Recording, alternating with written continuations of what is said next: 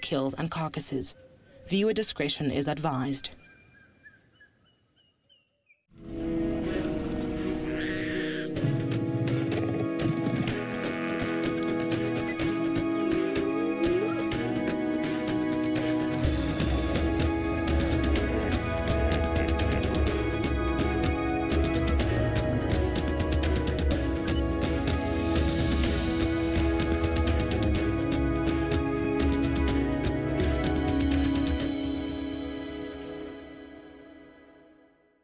What a way to start here. Look here, everybody. What a way to start our sunset safari with a greater honey guide, a juvenile greater honey guide. Yeah, and you can see a beautiful little orange on the breast. That stunning little bit of white around the eyes. This is just remarkable. What a way. Sorry, I'm just going to enjoy this for a few minutes. Well, because if we do pan away or zoom out from it, then it might fly off. So, and it's something that we don't get to see that often, and you can see it is just sitting around here, and it flew back onto this thing. Isn't that stunning? I haven't seen a juvenile. I know that Kerry had one the other day where the little bee eaters was feeding the juvenile, because they are brood parasitism. So off it goes. Wow, wow, wow. What a way to start our sunset safari this afternoon on a beautiful, beautiful Tuesday afternoon. Everybody. My name is Cedric. Behind the camera with me on Rusty, we've got Cameron. That is fantastic. I think that is one of the nicest little sightings I've had. Hey, Cam? Yeah. And for me. First, you've never seen one, eh? So Cam can at least mark that down on his checklist and all that. But wow, what a way to start. But just joining us this afternoon on our safari on Wendy, we're going to have Kerry and Panda and our amazing team there in Johannesburg. But our director for the afternoon is Quinn, second director Chulu, and our tech is Sips, and our tech guru this side is Showmax. It's live, it's interactive, so please, if you want to chat to us, go onto hashtag WildEarth on Twitter or X, or just go onto our WildEarth app or the website. Make sure you do register so you can send those comments and questions through to us this afternoon. Okay, so my plan for the afternoon, I'm on the western boundary. I said I was going to try and follow up on Tortoise Pan. Let's get going. Let's get going. So Tortoise Pan was moving north this morning from the south. That beautiful male leopard. So if you don't know who Tortoise Pan is, he's a beautiful male leopard, my favorite leopard around here. And he was coming north from another property coming into Juma. And I'm just taking a look at his typical route at the moment here. No trucks coming up here, because he usually will come up this road here on Zoe's. But I haven't seen anything as of yet. So I might just end up going around towards the southern boundary just to make sure he hasn't come through. Oh, Claire from the UK, thank you. Oh, that'll be fantastic. If I can get Tortoise Pan today, I'll be so happy. I'll be very, very happy. Now, I do miss seeing that beautiful male leopard. Absolutely love him. He's just such a tank and so relaxed, and I just love him. Yeah. So let's see if we get lucky with him. You never know, because I know that he takes this side. So, well, as I said, southern side, go look around there. As well as I might end up going to a Treehouse Dam, because Treehouse Dam is one of the dams as well that's not too far from here. On a very hot afternoon like this, I think dams will be fantastic to do. We might get once again another stunning elephant pool party like that we had yesterday afternoon. So I'll head up to that dam just to go and pop my nose in there to see maybe we get lucky with other things around that side. You never know what the afternoon brings. But what a way to start with a greater honey guide. Oh my word.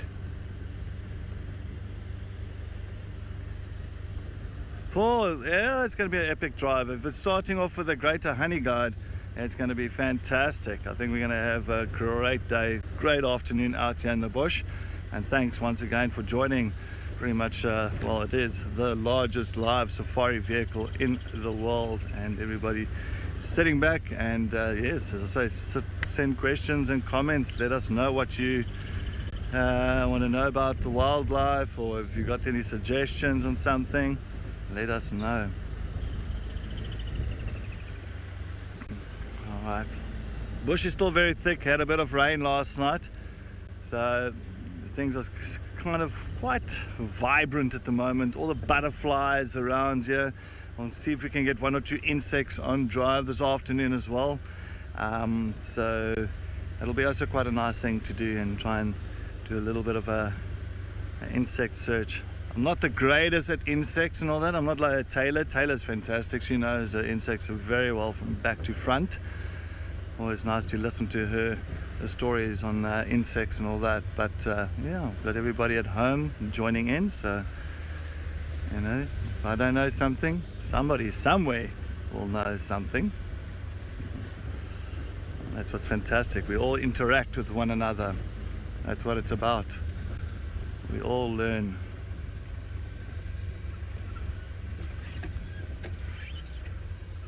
I just want to see something there. No, sorry, I thought I saw something that side, but my heart almost dropped down to my toes there, because I thought it was like a rosettes lying in the tree. I think, see, this is when you know you need to go and leave, when you start seeing things. I'm starting to see things again.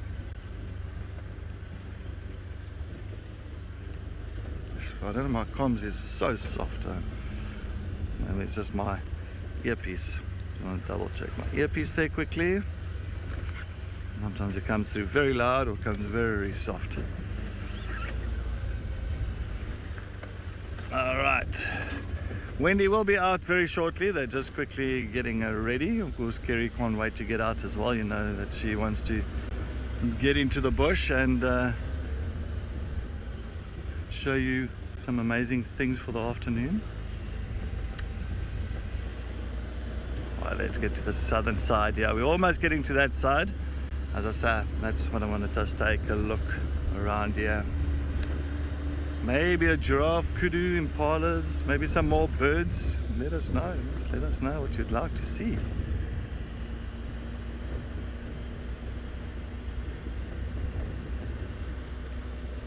Nothing. There. There's usually a beautiful lilac-breasted roller that hangs around here. All right, well, we're going to sit here and, oh, there's one up there, but we'll quickly go and take a look at the weather today while we try and frame up on this lilac-breasted roller.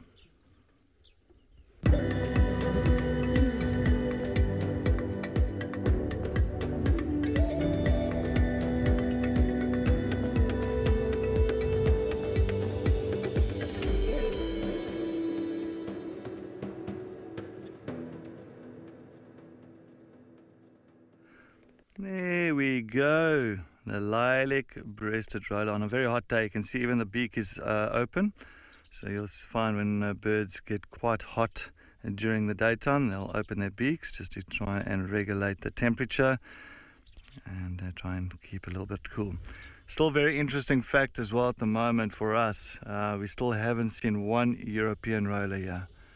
I think this might be the first time in my 17 years working in the Sabi Sands in the Greater Kruger National Park that I haven't seen a European roller by Feb. Very interesting. And I know that BirdLife South Africa, they were busy with a project on the European rollers, on their migrant patterns and what is changing it at the moment. Very interesting. But now this roller species, the lilac-breasted roller, this one does not migrate. It will be throughout the year, so it's not a migrant bird. Of course, they do enjoy sitting always on the dead trees or right on top of a bush. They're always pretty much in the open. And it's one of the most photographed bird in Africa because of the coloration and because they're always right in the open areas and all that. So it's easy for a photographer to kind of sit back and take amazing photos, and especially when the light the sunlight is hitting it perfectly, then it really kind of, the colors really pop out quite a bit, with the green on the head, beautiful lilac breast, hence the name, the blues, and apparently they've got 8 different colorations on the bird. 8. So it's green, lilac, blue, brown, white. I've got 5 there. Purple. What's the other one's like a turquoise, a dark blue. What is that? Maroon. So they say maroon. Maroon. Let's go with maroon. On the shoulders. Looks like there's like a bit of a maroonish color there. Black. Of course, forgot about black. And I'm missing one more color. One more color. Maybe the legs. What color is the legs? It's like a grey. Oh, it's grey, eh? Should be grey. Now let's go with grey. Alright, there we go. 8 colors. Yeah, I did say white. No, white. I said white right in the beginning. Yeah, good. So yeah, they got the 8 colors. There we go. I'm a bit worried about the maroon. I'm not too sure about the maroon. Oh, it's a deep blue. What is deep blue? Navy blue. Navy blue. Maybe that's just blue, but I'll just say navy blue. There's 2 different. There's like electric blue and navy blue there.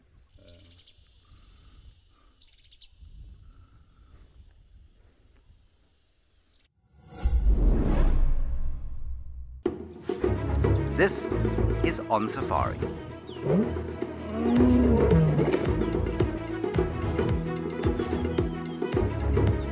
In this particular case, it looks like he's made a coalition with his sons. I'm sure this afternoon is going to be a fantastic drive, as always. Now remember, this is live and interactive, so we'd love to hear from you.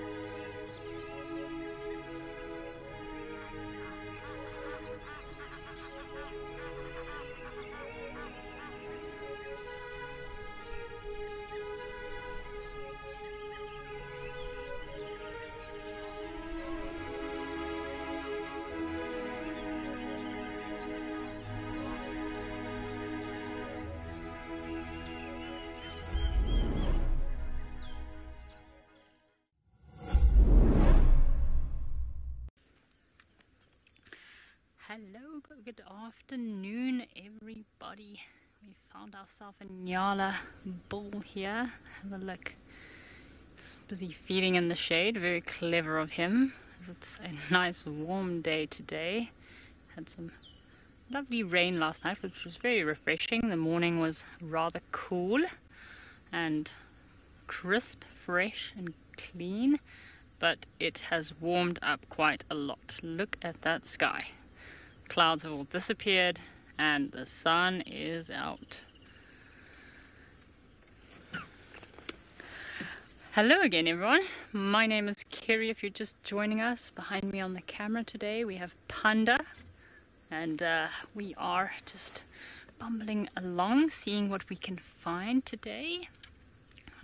We are planning to head kind of to the western border of Djuma and go into one of the neighboring reserves that we're allowed to go on to and see what might be there.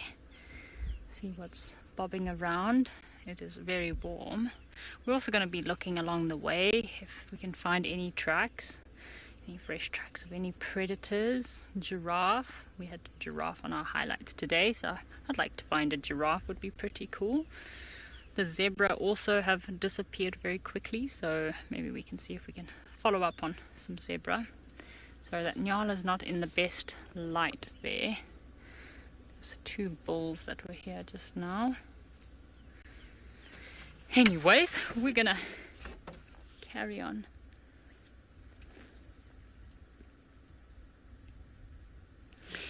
I like that handle, Cheeky Baby Ellie. That is a pretty cool handle you got there, Cheeky Baby Ellie. Yeah, it's really lovely afternoon. Thank you for joining us again. And yeah, looking forward to what we're gonna find this afternoon. Alright, ready to make our way, Panda? Ready to rock and roll? Ready to see what's out there? Oop, of course the Nyala decided to look at us now. Hello. Alright, alright. Just trying to see if we could find any marulas. This tree is completely free of marulas. There's not a single marula left under that tree there. It's interesting how some of the marula trees, there's a few with marula trees that still have a few fruit underneath, and other marula trees are completely barren of marulas. They've been wiped up by everything. The elephants, the Nyala, the kudu, all gone. I tried eating one yesterday and I must say they are full of moisture, a lot of water in there. As soon as you open it, the whole thing just almost explodes in your mouth. Lots of liquid coming out.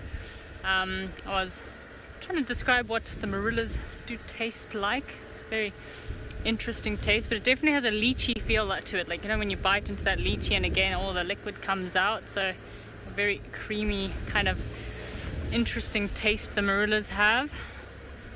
In the late afternoons, if it's been a hot day like today, you can actually smell the marulas, like nice sweet smell. If you drive under a tree that still has a lot of marulas left there, so it's always a nice smell. Clouds have all gone. It was nice and overcast this morning. So Joey, there's actually quite a few things that are edible for humans that are in the bush. If you know what you're looking for, then you could definitely find quite a few little bush snacks or bush tucker. There's, at the moment, I haven't seen any for a while. When I was here kind of middle of January, there were some sour plums that were still fruiting, but again, a bit of a bittery kind of taste. I think I did eat one on one of the drives, and yeah, definitely left a nasty bitter taste in my mouth for a while. Paul and Panda and I were actually talking about that the other day, like our favorite bush fruit. So got the sour plums, you've got the marulas at the moment. There's also a bunch of quite dried berries. So the one berry, we call it, I know one of the names for it is a mie, or the bird plum, which also you can either eat it fresh or you can eat it when it's dried. Both ways, they're either like eating grapes fresh or eating raisins. Kind of, that's a good comparison. That's also a nice one. I've seen one tree around here. It's also something quite nice to eat. And let me think, what other fruit do we have that is edible? We're kind of coming beginning of the summer season, so rainy season is always the best season kind of in most African kind of parks and reserves to find these edible fruit. I know of a chocolate berry in Zimbabwe. We get a fruit called the chocolate berry, which is quite nice. It leaves your whole mouth completely black, and you either love it or you hate it. It's definitely got a very interesting taste. Do you like the chocolate berry, Panda? Yeah. You like them? Okay. Yeah, it just leaves you, your mouth is just slightly discolored. So it's also a pretty good one. What's your favorite bush fruit, Panda? Sour plums. Again, if you get the right color, right, because they're orange, but they can also, there's another species that's also red. And if you get them when they're at the right, if you pick them at the right stage, when they properly ripe, then they can be quite nice. But 9 times out of 10, you might pick the wrong one. Very bitter taste. It definitely dries out your whole mouth for a while, right? Yeah. Very. Okay, another fruit from Zimbabwe that I didn't quite get here.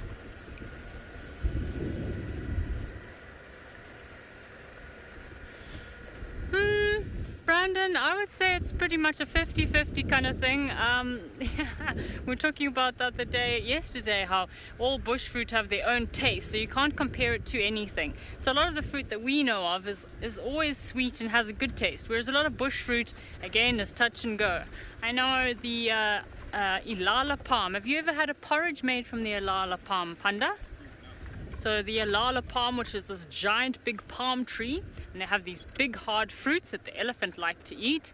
And what you can do is you can peel the hard shell off. There's a little bit of a hard shell when it's still in its light brown color, and you can actually grate off that powder that's around the seed, and you can make a porridge out of that. Or you can, if you want to. I mean, baboons eat it all the time. I've seen porcupines feeding it on it. I've eaten them quite a few times, but again, it's definitely a very weird texture. It leaves a lot of interesting things in your teeth for a while. So a lot of the bush fruit, I guess they would take a while to get used to if that's all we had to feed on, all we had to eat. But I'll definitely go for some nice grapes that are very juicy. I mean, I got introduced the other day to, what is it? Candy cane grapes. Isn't that crazy? Like how you can change the flavor of grapes. So I'll definitely go for fruit from the shops. I much prefer to eat some fruit from the shops, but every now and then it is nice to eat a familiar fruit that you have in the bush.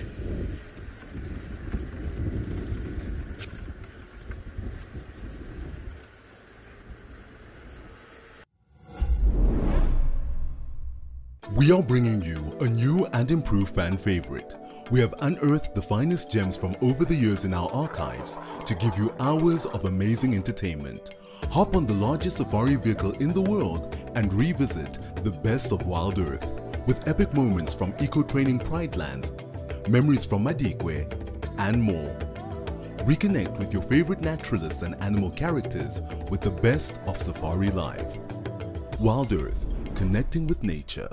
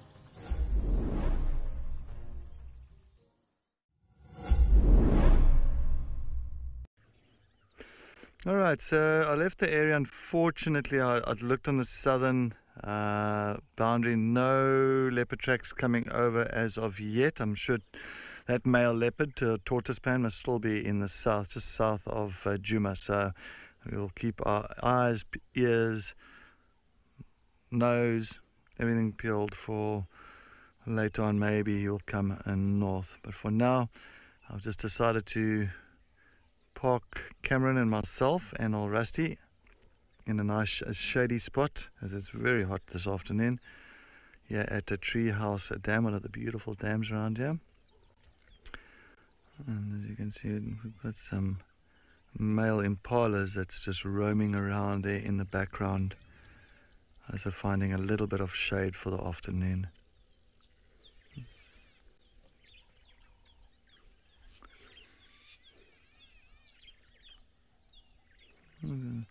We'll take a look around what else we can find at the dam while we sit here. I'm sure we can get some nice bird species.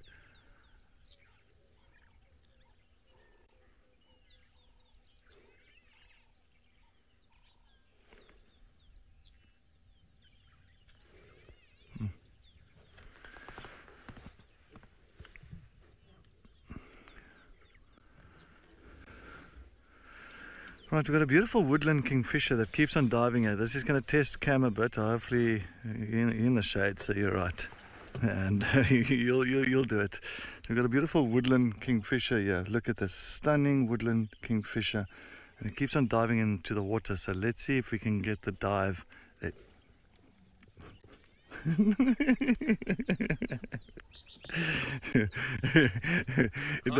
Kind of well played.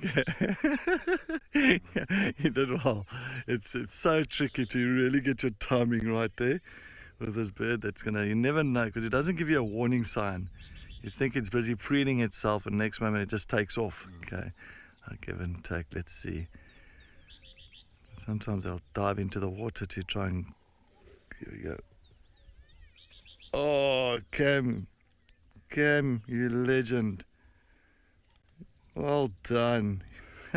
You caught that one perfect. Well done. Wasn't too close up. No, but yeah, no, well, that's well done. Jasmine, yes, nice birding for the afternoon so far. It was nice just watching the woodland kingfisher. Yeah, no, that you'll just wait for it to come back. Yeah. I make the viewers nauseous. It's like watching a tennis game. It's gone beyond there. Oh well, anyway, that was a lot of fun. I think that was nice just to kind of take a look at some birding like that. But we got to see what else we can see. I'm going to get my binocs out. Always important on a safari. Bring your binoculars with you when you get to the dam. Then you always just grab those binoculars, look around, see what you can see. Make sure that you're also nice and hydrated, especially on hot afternoons like this. Looks like we've got some Egyptian geese on the other side, or only one goose on the other side here. It's busy preening itself.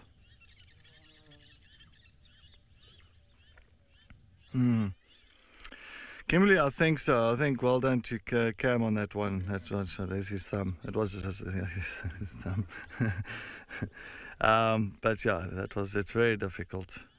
I really take my hat off for the cam ops that really frame up on birds. I think it was Paul the other day, we asked him what's the most difficult thing to film on camera, and he said there was two things. Funny enough, the hippo was the one thing. Couldn't believe it. He said, well, the hippo is the one thing, and the second thing was birds, birds in flight.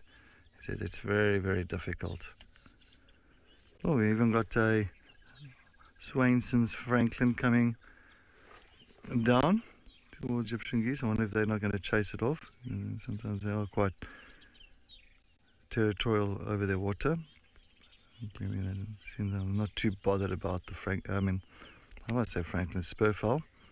Used to be known as a Franklin many, many years ago.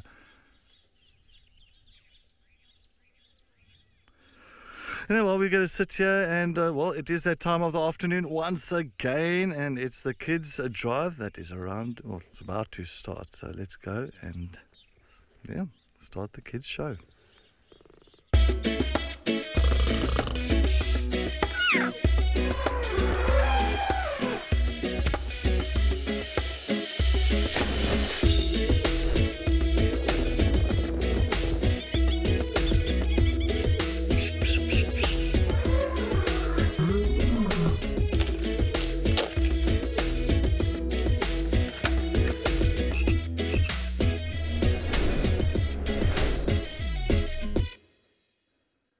Good afternoon, kids from Hurst Green Primary School in the UK, ages 4 to 6. We want to welcome you onto our safari this afternoon. My name is Kerry and I'm with Panda, who is our cameraman today, and our noble steed is called Wendy. On Rusty, which is the other game viewer that's also on safari this afternoon, we have Cameron, who's behind the camera, and Cedric, who is our other guide. We are really excited for you to join us this afternoon, and we can't wait to see what we can find for you. We did have a little stenbok, which is a tiny little antelope, but unfortunately he didn't want to wait around for us and he took off into the bushes. So I think I'm gonna start and make our way, and we'll see what else we can find along the way, kids. I hope you enjoy the afternoon safari with us. What are we gonna find today? What are we gonna find? I feel like I'm in the mood for a zebra. Are you in the mood for panda?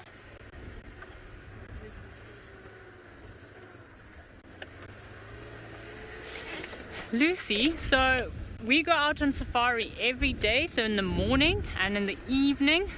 So from 6 a.m. until 9 a.m. and then from 4 p.m. until 7 p.m. every day. So anytime you want to join us on safari, we are here. So you can ask your parents to switch on the TV for you, and find us on YouTube. Just ask them for WildEarth and join us on safari, because we're here every day. And we want to show you what amazing animals we have. Let's see what's waiting for us. Anything out there? It's very hot today, kids. So maybe we'll get some. We had some elephants the other day swimming in one of the watering holes while it was very hot. So maybe we'll get some luck with some elephants swimming today.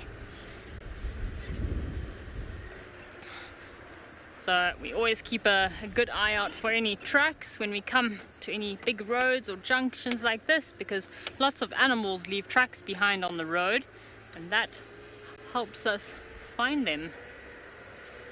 Let's go over to the weather, kids, and see what our weather is looking like for today.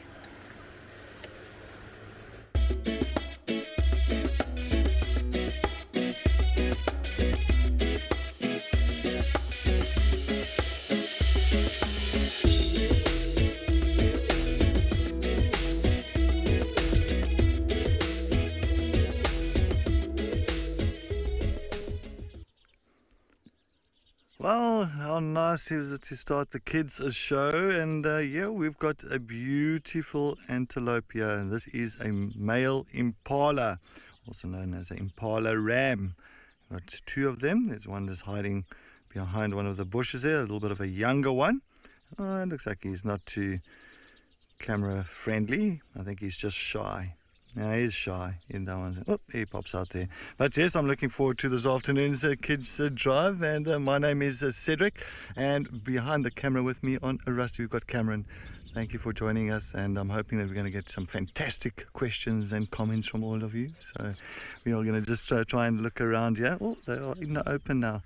Two young impala rams, not the oldest of ones. You can just see the horns, not that big yet, so maybe like I say 2, 3 years old. These two males, they're still young boys.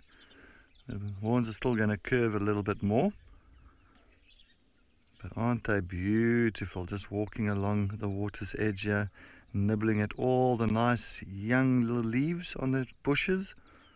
Oh, also leaving its scent there as well. You can see sometimes they'll just rub their face, and there's a little gland just underneath the eye where they'll actually leave a scent behind there. There we go. Maybe I had a little bit of an itch.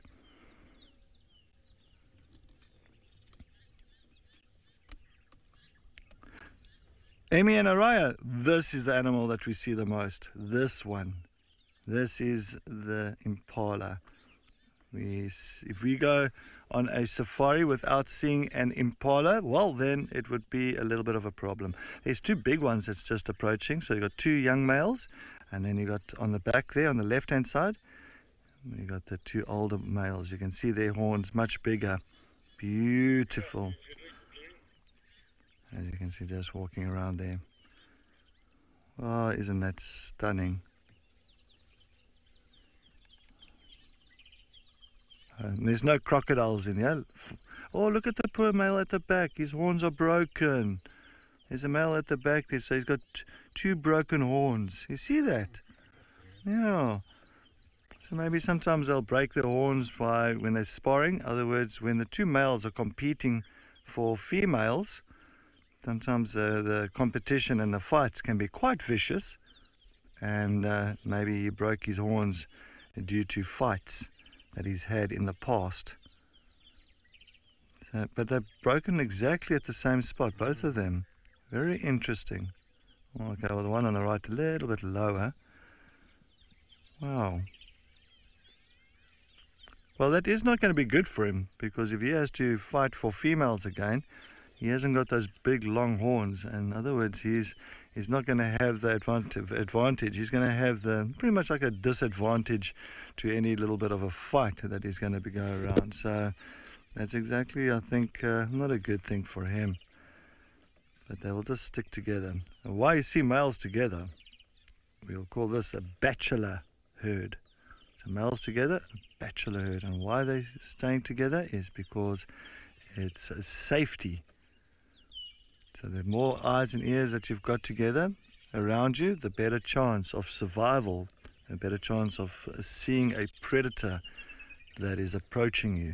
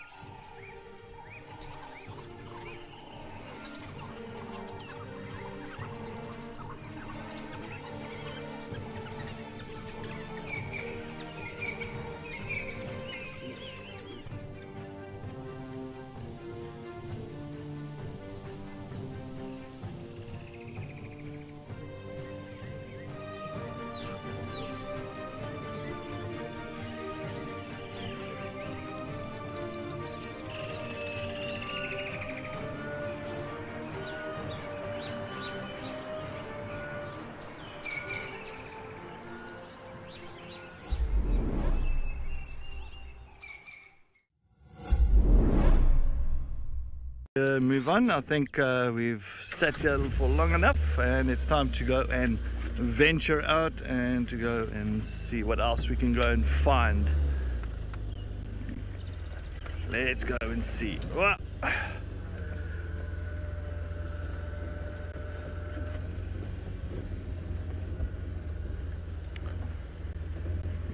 Sorry Gwen, your comms is breaking up. I just heard Eli something, that's it. I did not get that question at all. Ooh, sorry.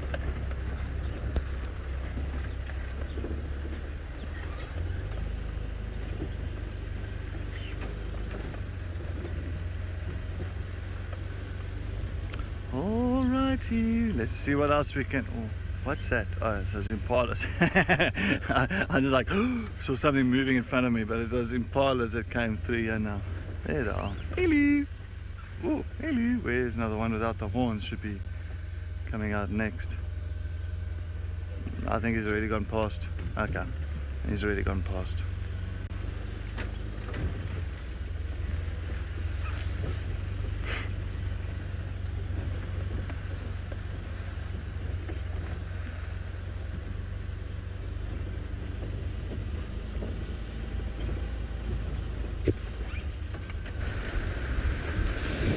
Cool kids, so we're gonna go and see if we can check out one of the watering holes that's close by and see if we can maybe find some elephants or any animals down there. It's a hot day. If I was an elephant, I would want to go down to the watering hole and have a nice splash in the water, have a swim.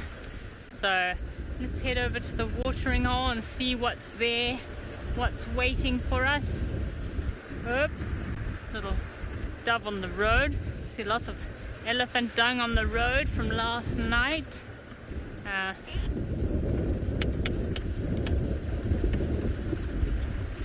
So Malia, the hardest animal to spot, probably going to be a leopard. I mean, all animals have very good camouflage, so they can blend into the environment very easily if they just lie down, but leopards are very difficult to see.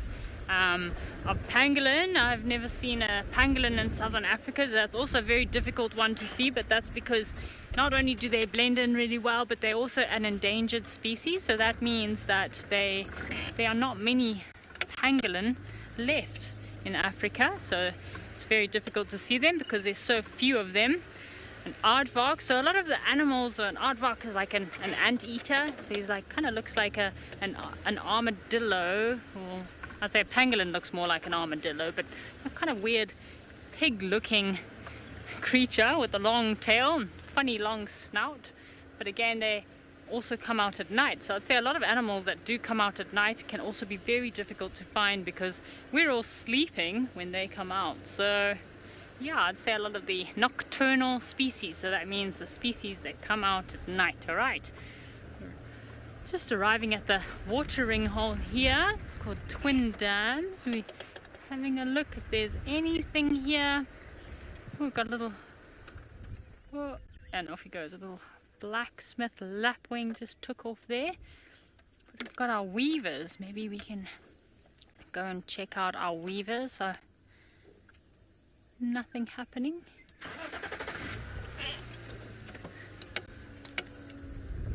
So Theo, I think the biggest animal I've ever seen, of course, has to be the largest land mammal that we have here, and that is a giraffe.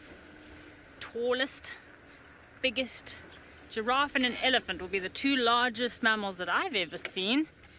Let's go have a look here. We've got some really cool little birds down here. They're called weavers, the masked weaver, and they're busy building their nests at the moment so that they can have little eggs and little chicks inside. Let's see what these weavers are doing. They're very busy birds, so making a lot of noise. They're very beautiful sound. Let's see these weavers here. Hello, anybody home? Some terrapin might be here too. We saw some terrapin the other day. Oh, there we go. There's a few weavers here, Panda. They're a bit quiet today though. The other day we had lots of them all over the place. You see these little masked weavers. You can see their nests there. That's just above the water. And they make their nests above the water like that to protect their eggs and their babies from any snakes or predators. this little patch of water is also really good to find. We saw a water monitor walking across here the other day, and I keep thinking one of our Cameron, who is behind the camera with Cedric, is dying to see an African rock python, which is a snake. It's a very big snake, and I think that this would be a nice place to see an African rock python. They like water like this in marshy areas. We're going to try and listen, kids, if we can hear these weavers. They're very quiet today, unfortunately, though. Look, that's a little male. Let's have a listen, see if we can hear them.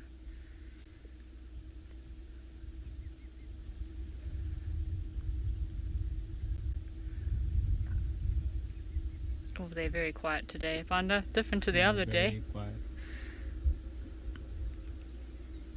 The other day they were making so much noise we could barely even hear ourselves thinking while we were here. So it seems like the females are not here. It's just 2 or 3 or 4 little males. So these birds actually make... So Maya, yes, so most baby animals will stay with their parents for a few years until they're big and strong enough to look after themselves, or until their family might push them out of the group. So like with elephants, young elephant bull, when they grow up and become big and strong enough, then what they will do is they'll then be pushed out of the group. So kind of like with humans, when you finish school and you're now like over the age that you should be going and finding your own job and making your own house, your parents sometimes, if you're lucky, they'll let you stay at home, but sometimes they kind of make you, encourage you to go out into the world and do your own thing and find a job and your own place. So same with the little elephants. Eventually the females will always stay in the group because they need to all breed and have babies and stay together for protection, but the bulls, they need to at some stage go off and do their own thing. So look at these little weavers. So they actually make these nest, kids, with their beaks. So what they'll do is they'll fly across and fetch some pieces of reed, fly back, and they'll hang on with their feet upside down, which is quite funny to watch them sometimes, because sometimes they bob about upside down, and then they use their bill to actually make the nest, weaving the grass in and out, in and out. Alright, I think, let me have a look what's going on there. Just gonna have look on the other side. There's a little pond here. Hang on, I'll just check first, Panda. I don't want you to move in case it's... I think I can see a little terrapin, but I'm not... Okay, I'm gonna move forward, Panda, because on the left hand side we've got a little terrapin, which is pretty cool. I'm just going to move forward for you because there's a bit of grass there. So a little terrapin is like a water tortoise or a turtle, an African turtle. Instead of being in the ocean, these terrapins live in... Oh, he's gone down, but maybe he's going to pop up for us. Let's see where this little terrapin's going to pop up out of the water. These little terrapins, they don't live in the ocean, so they'll live in water and dams and ponds. Just going to reverse here so we can get a bit of a better angle. Oop, there we go. There, a little terrapin popped up there. See his little nose sticking out of the water.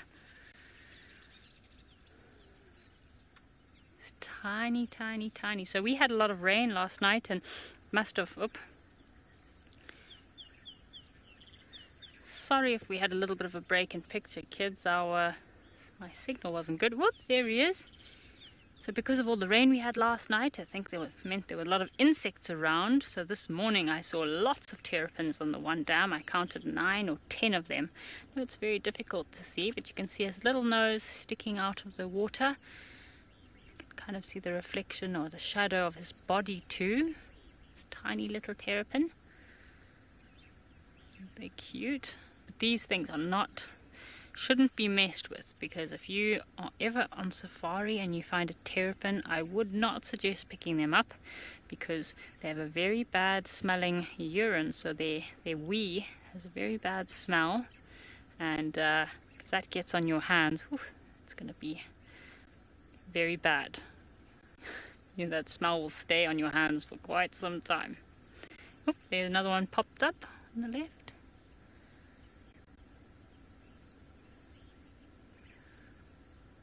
And hoping our little, maybe a python or something else might pop out while we're watching this terrapin.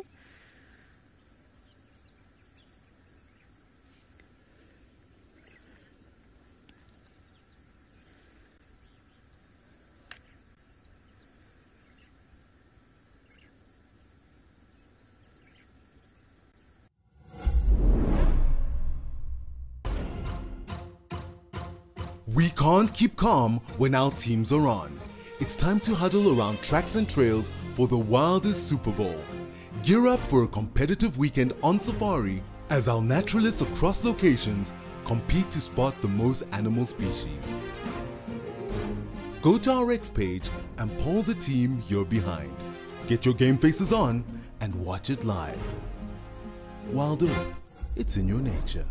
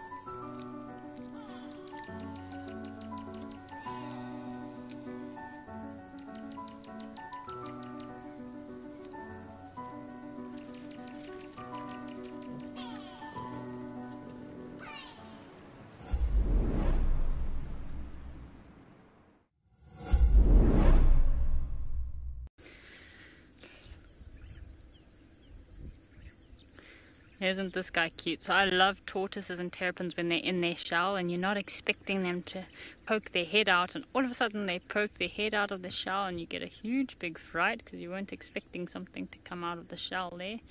Look at him, he's actually moving on top of the reeds. So this little pan has a lot of reeds and this terrapin is actually using the reeds to move on top. So it's helping him to move across the pan.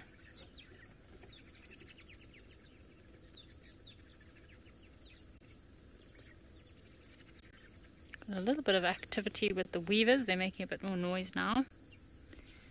Oh.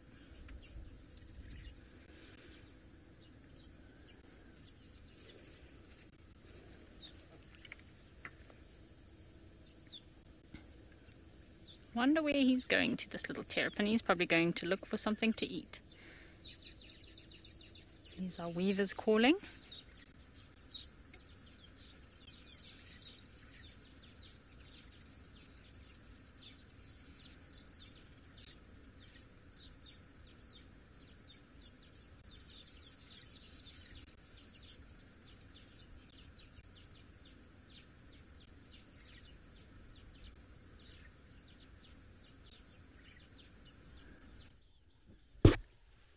Oh, hello. Yes, I'm here with a beautiful tree, a stunning tree, one of my favorites. Soft, no thorns. Well, if it had thorns, clearly I will not be doing this at this point of time.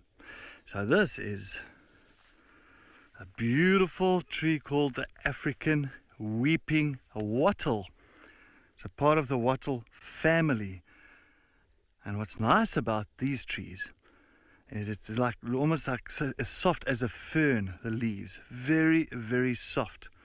So I believe sometimes with survival stuff in the bush.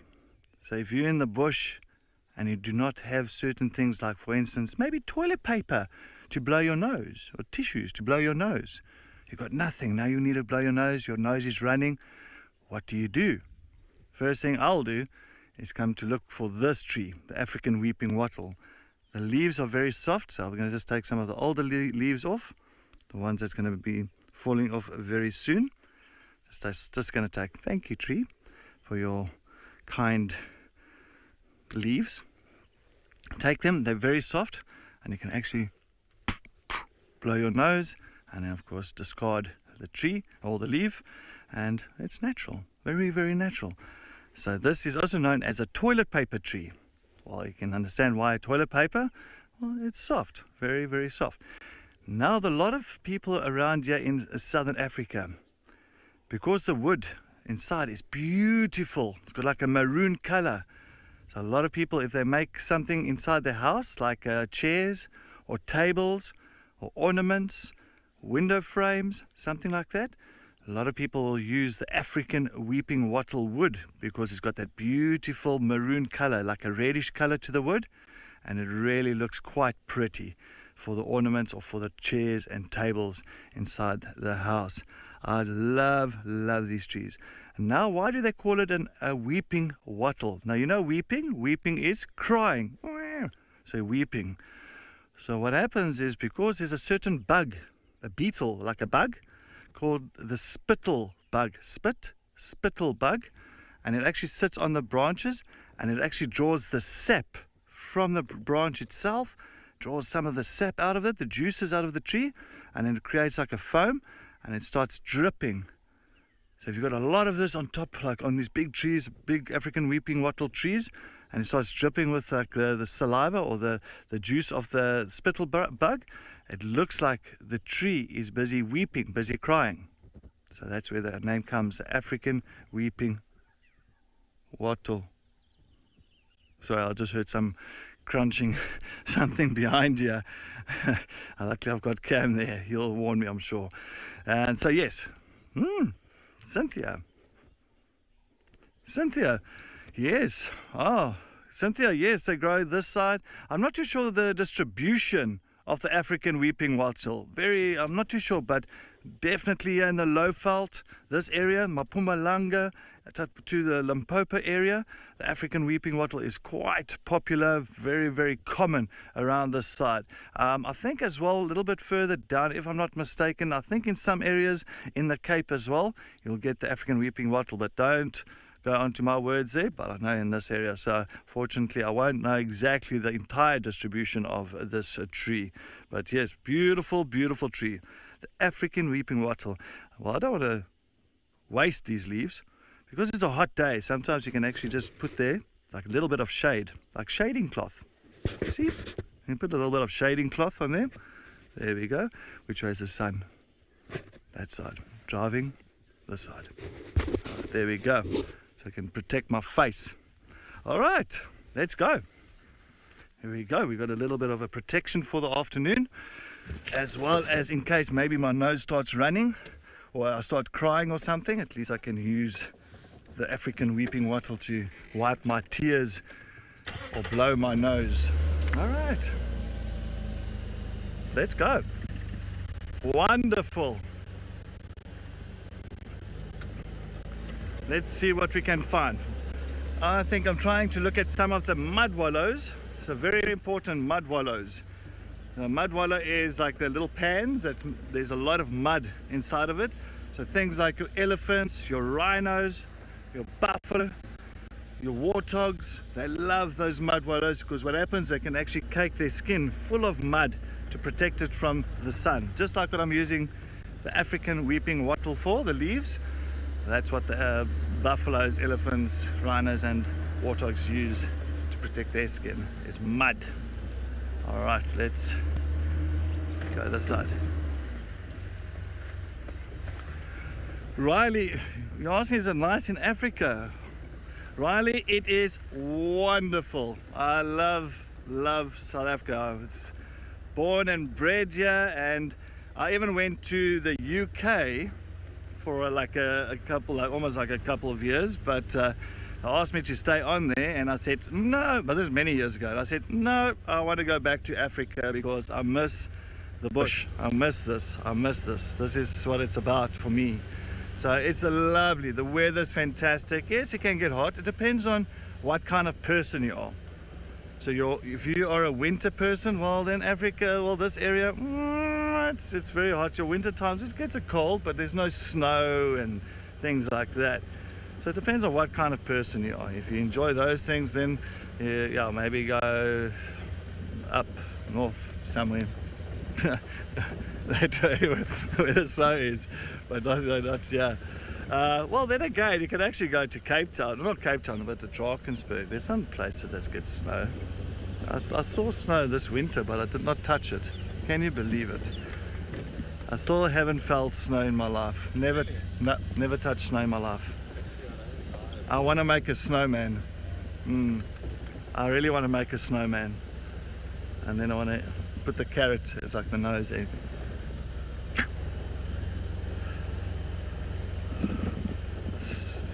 Sorry, Gwen, you said it snowed at the office, inside the office.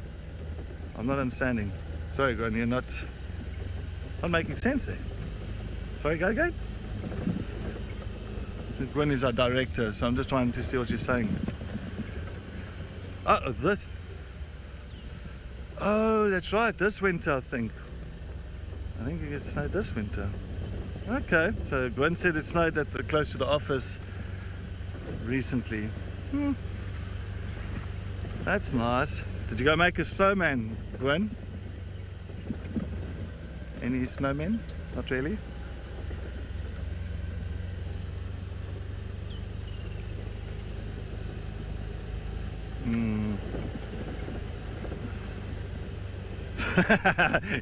Right, so Gwen says you couldn't even put any snow in the cup. That's how little snow there was. I don't even think you can call that snow then. That's just sleet. I didn't call that sleet.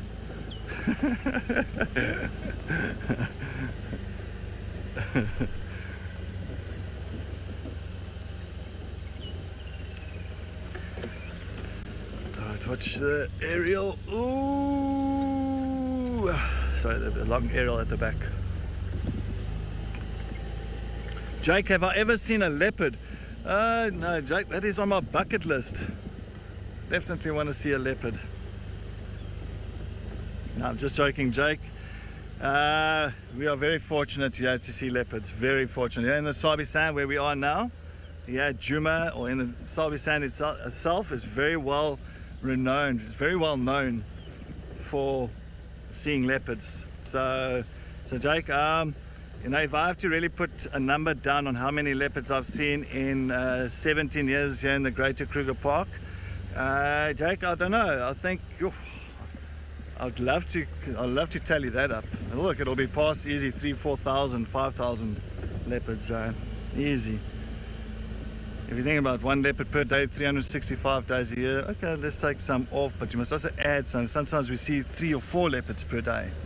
So, yeah, I don't know, a lot of leopard. So we're going to find one for you guys this afternoon, Jake, I think. I've got a feeling about it. I need to. So Tortoise Pan is calling my name that side, so I am going to slowly head into that direction. Just need to get my comms going. So if you hear my radio, I need my radio to be on because Kerry is not here, so my radio needs to be on due to we give information between guides on what we're seeing. Just letting my director know. Because if my radio is not on, I might miss out on sightings and information that I need. Thank you. All right.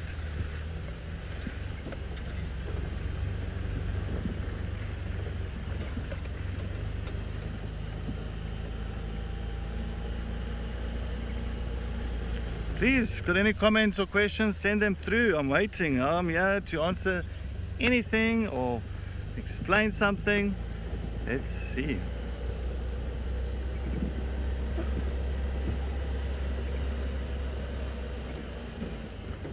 Alright, well, we're going to continue, see if maybe we're lucky with that male leopard. Let's head over to Kerry to see what's happening on Chitwa.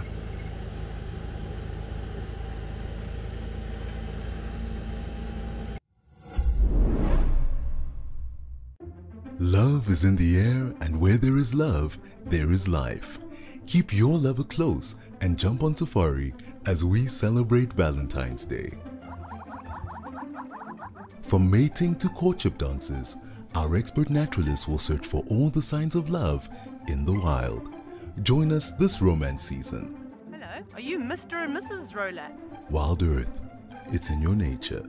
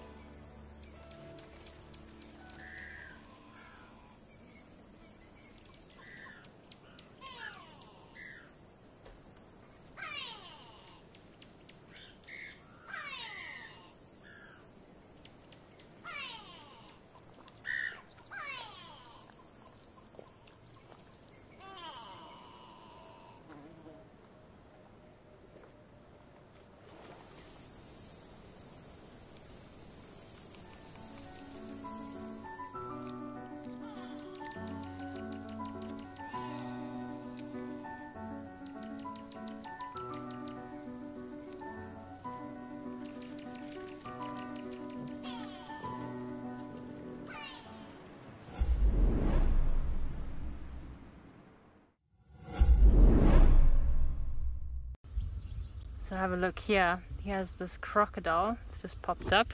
So perfect dinner or lunch or a meal for a crocodile. If that waterbuck doesn't be careful, a crocodile like this big could definitely take down a little baby waterbuck. So what the crocodiles do, kids, is actually they'll hide in the water. I mean, look, we didn't even know he was there.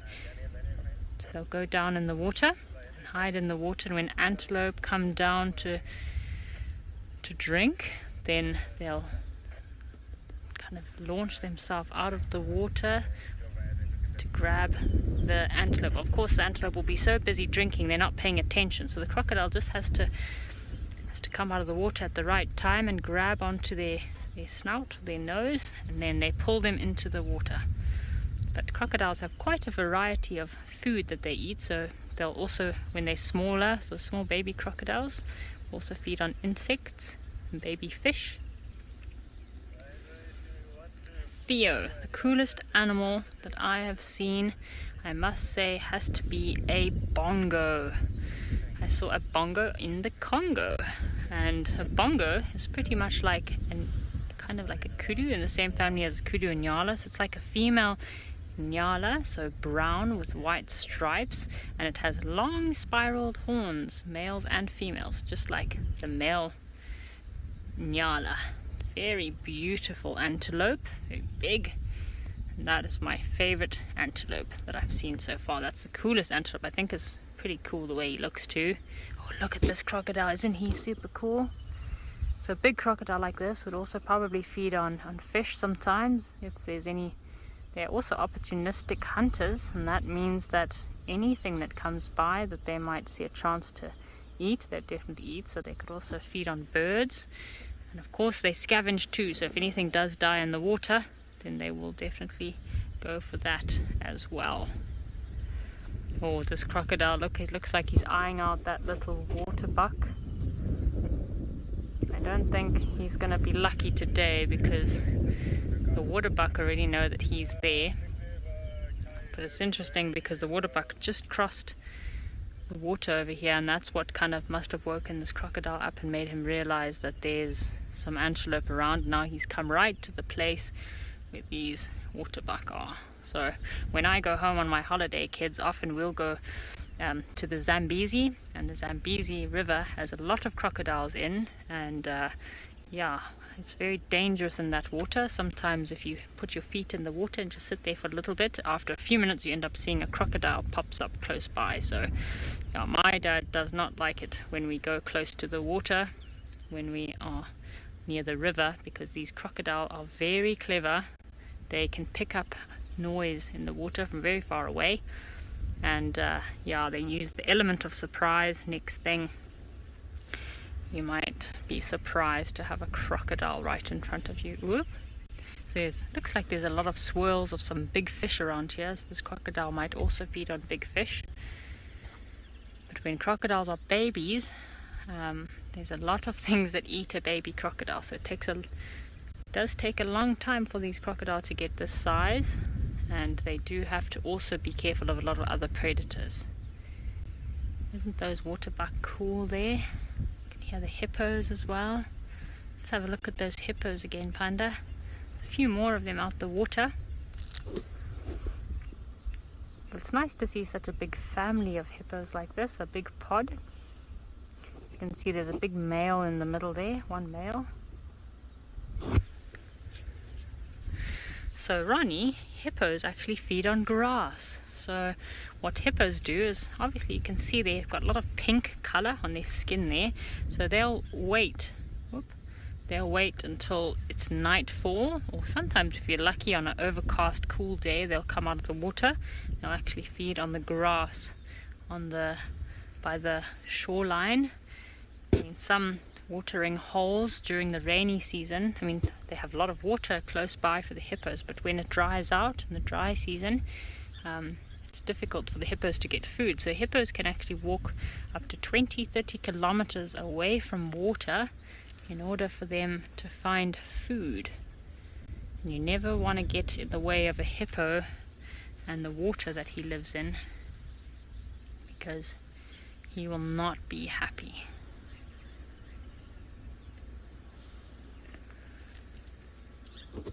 These hippo are in the perfect place. I must say, aren't you jealous of these hippos, Panda? I wish I could also be in the water.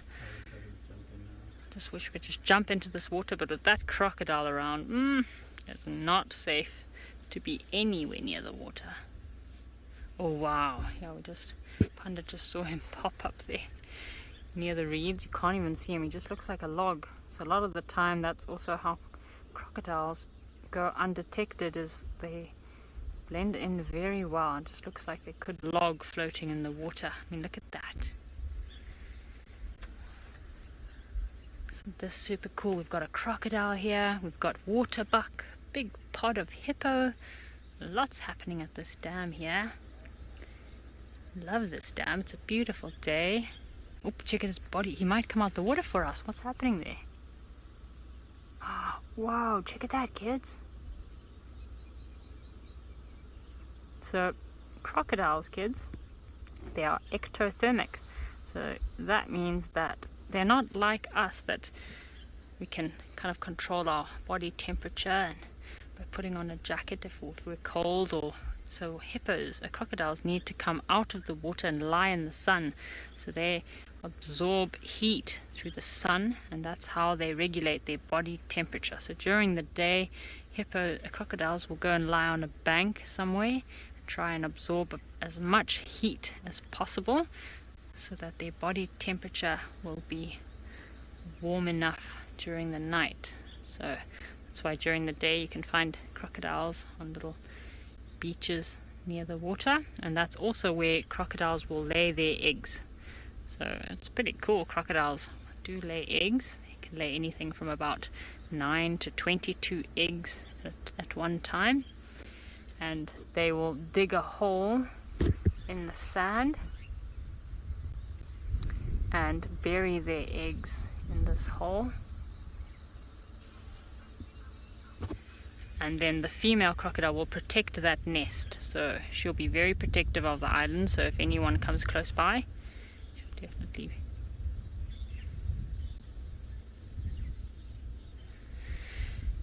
Mimi, no, crocodiles don't fight with the hippos, although sometimes a very big crocodile, if he has a chance, might try to attack a little baby hippo, but that means he has to get past the big mummy hippo.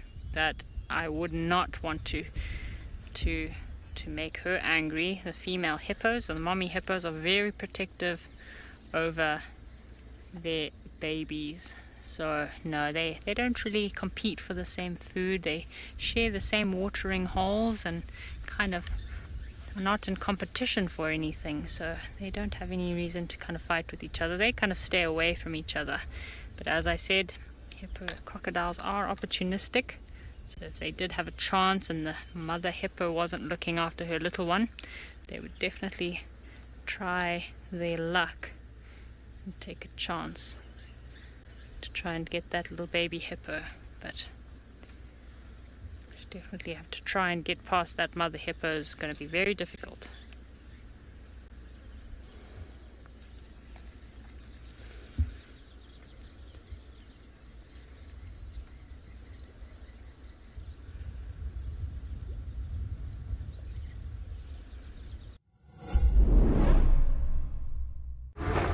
Out in the wild, life moves fast.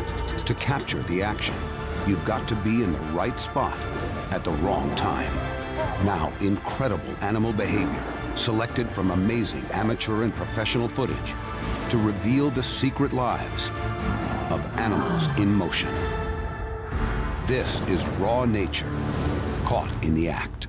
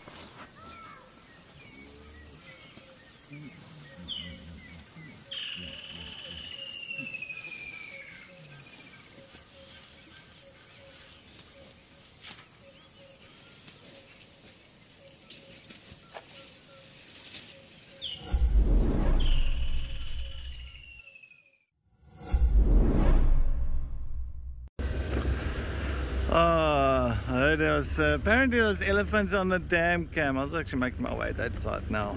But let's still go there. We might be lucky. Maybe there might be more that's going to come around that side. So I'm not too far. Not too far. Let's quickly see if we can get some elephants for the afternoon. Some elephants. Double checking. Oh. So it's a beautiful dam where Kerry is. Chitwa Dam, stunning dam. Such a big, that's like the largest water body in the northern Sabi Sands where Kerry is. So it houses at least so many hippos there, some crocodiles. Always a nice area to be at.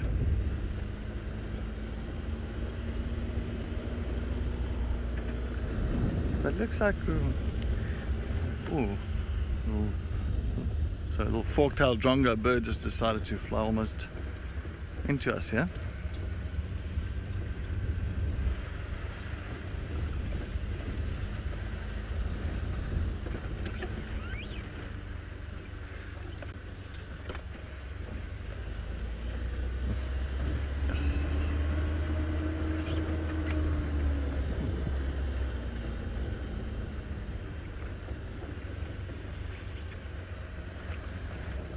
Okay. Sorry, my comms is soft and then it goes loud, then it's soft and then it's loud. Alright, just had to adjust it here quickly. Let's get to the dam. Let's hopefully those elephants to hang around. Let's hopefully they hang around. On a day like this, always, we're going to find elephants going to the dam. They will swim. They will swim. On a hot day like this, it'll be a pool party. Elephant pool party. And I want to see it. And I want to see it.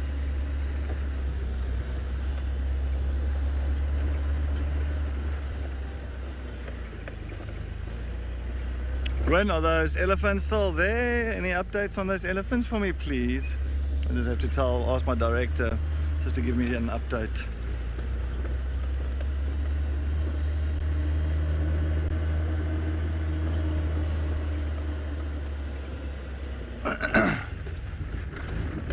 That's fine, that's fine. As long as they're still at the dam, that's fine. I'll try and get there and try and get those elephants. It's not too far, it's just over the ridge and we should be there. And it's always nice. Luckily I know the property very well, like the back of my hand, so I'll know exactly the quickest, the shortest, the easiest route to the dam.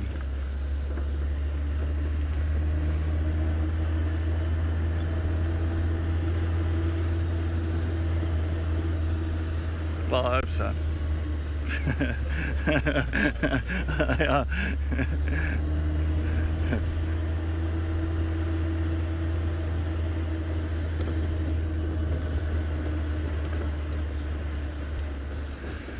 Eight and 12 years old is always danger here. You must remember, it's wild animals. Wild animals is wild animals. So no matter what, you always have to be very observant. You've got to be very wary of your surroundings. you gotta take notice of stuff. Don't just get out. You'll find many of the guides, even the cam-ups as well, they know very well themselves to, when they're getting off the vehicle, first scan the area around just to double check that there's nothing dangerous around them, and then you can get out. But rather have somebody that's a professional, you know, like a professional guide in that, to be around, because pretty much that is what we were taught, and yeah, it's like second nature for me now. So if I get out the vehicle to try and track lions or leopards and all that, that's fine. You know, I know what I'm doing. So I've had my fair share of lions charging me, walking into leopards. Sorry, impalas, we are just going to come past you, you don't mind. So many impalas here. All of them. Hello. Hello. Hello. Yes. Hello. Hello. Hello. Thank you. Thank you. Thank you. Hello. All right. So I'll just the elephants are just done, yeah, so we're just going to try and get to the elephants.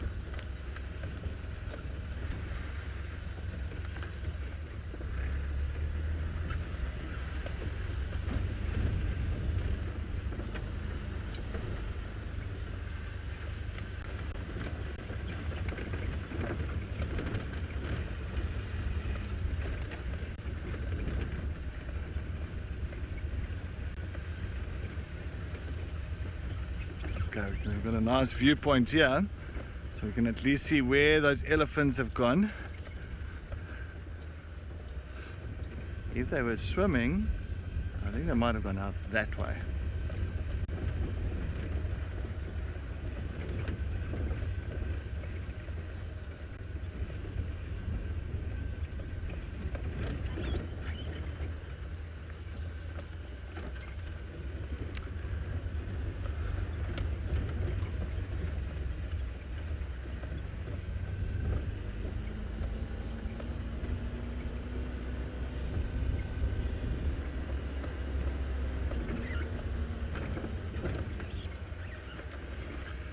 Alright, thanks Gwen. So she said the elephants went from the dam, they went opposite side there into the bushes. That's fine, we'll find them, we'll get some elephants there. That was my plan of action for this afternoon, is to go to the north a bit as well and wait for any updates for anybody coming from the east to see if maybe that male leopard will come across.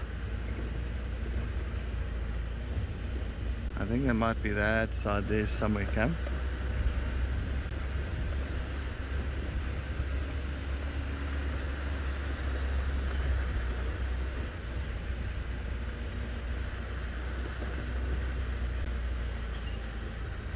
Across the dam wall we go, across the dam wall we go. Alright, we are gonna go, I think left, hey Cam? I think left, yeah. I'm gonna take left. So it's either left or right, so we decided to go left. I think it might be the right decision. Yeah, the right decision to go left.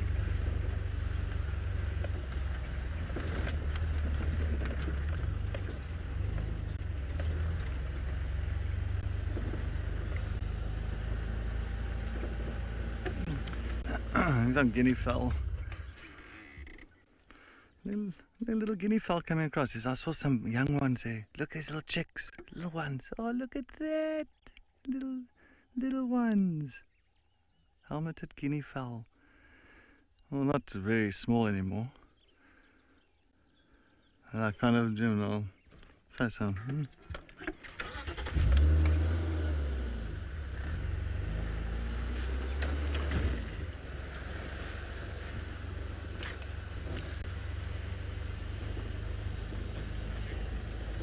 Standing by. Go, Cedric. Afternoon. Anything happening outside? Nothing at the moment. Sorry, yeah, nothing. Just live. I'll give you a shout just now. Okay. Malika, you're most welcome. It was fantastic having all the kids on the kids drive this afternoon. Do appreciate it. And there's some flies that's flying and sticking to my face, but yes, it was wonderful. Always nice to learn about all different things during the drive. But I think I'm just going to sit here and just say thank you, and yes, thank you so much for all the nice comments and all the questions that everybody sent through to us on the kids show. It's always nice just to try and answer as many as possible. And it was always fun. It's always a lot of fun. We have to have fun in the bush. That's one thing. You must never be too serious in the bush. Always have fun and look for some fun things to do. I think that's nature always gives us those options. So yes. All right. Well, we're gonna. Oh, what is that on top there? On the dead branch. It looks like another dead branch. It's a dead branch on a dead branch. But yeah, from the WildEarth crew. Thank you so much, and yes, we will see you same place, same time tomorrow afternoon.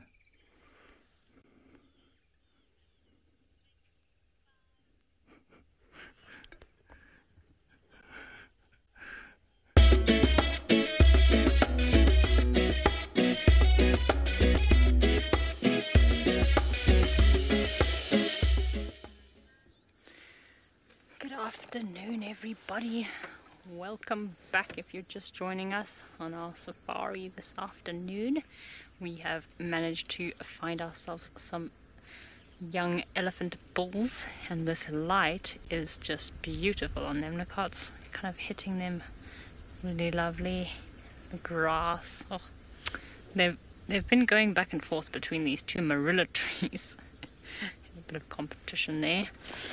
Anyway, good afternoon. Hello again if you're only joining us. My name's Kerry, and behind me on the camera we have Panda here. Of course, we're on Wendy this afternoon. Just enjoying watching these elephants. They've been back and forth between these two marilla trees while we've been watching them for the last few minutes, scouring the ground for any marillas.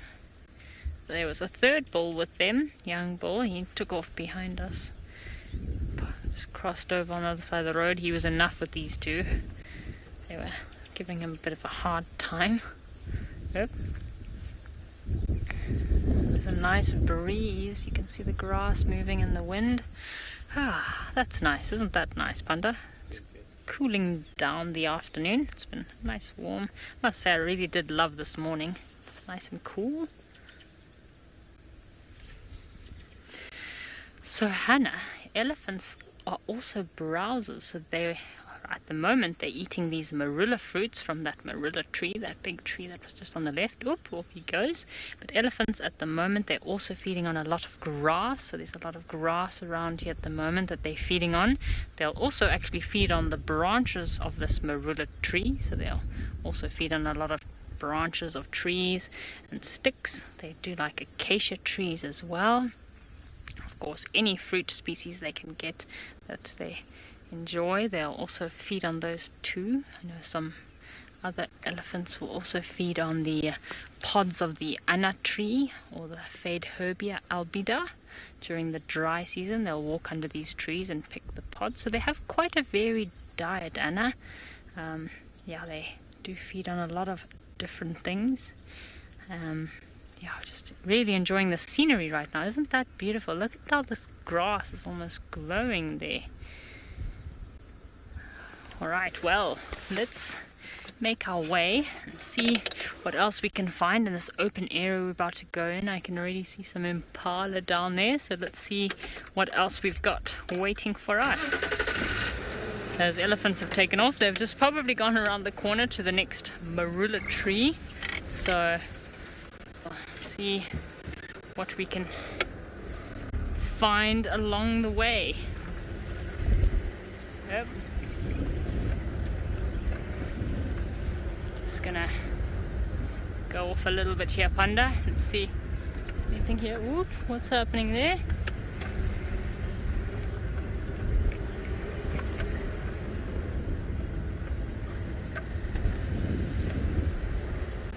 Jelly bee, wild dog and aardvark. Wow, that's a tough quest. What have we got there? Is that a wildebeest? Oh, and some zebra. We got some zebra and wildebeest. Look at this over here. Isn't that cool? Okay, we'll just stay calm. Don't want to frighten the wildlife away now. Alright. So we're just going to go on the other side of this airstrip. So we're just on an airstrip here and we don't want to frighten. Super excited about our zebra. It's my favorite animal.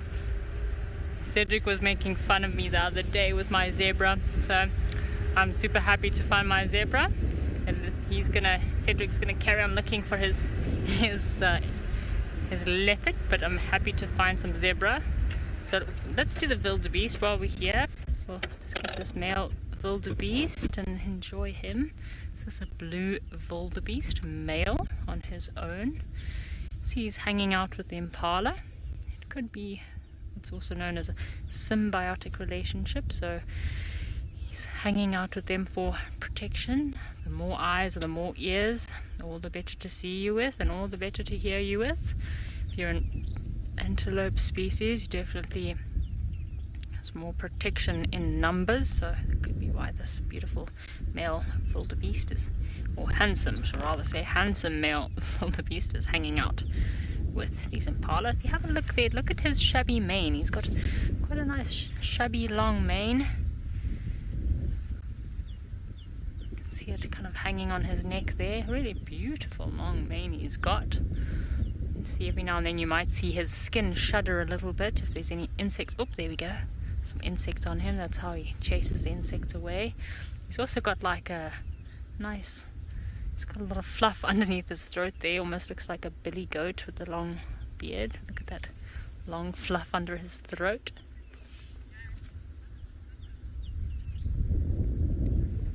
So the purpose of a mane on a wildebeest, well, of course, besides making him look very handsome, would probably be to help him chase away flies and insects. I'd probably say that'd probably be a good purpose, but I think it makes him look rather handsome, don't you? Look at that little, he's almost got like a beard or like a billy goat kind of, billy goat scruff kind of beard under his chin there.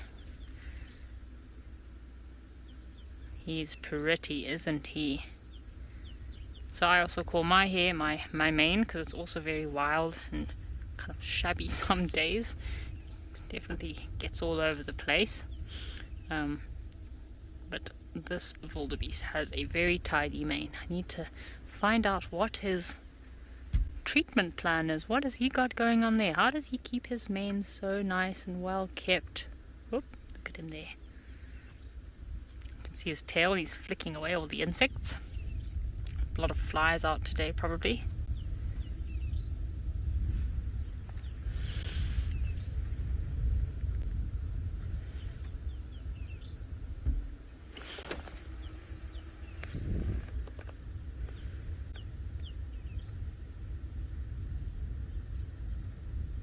So we've got a wildlife Super Bowl that will be starting from the 9th to the 11th of February.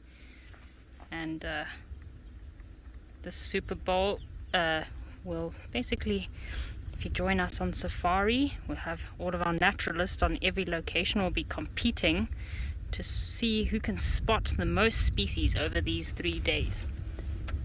And yeah, so it'll be a lot of fun from the 9th of February to the 11th of February. We're all going to have a competition and see who can spot the most animals, the most species on these drives on the sunset safaris.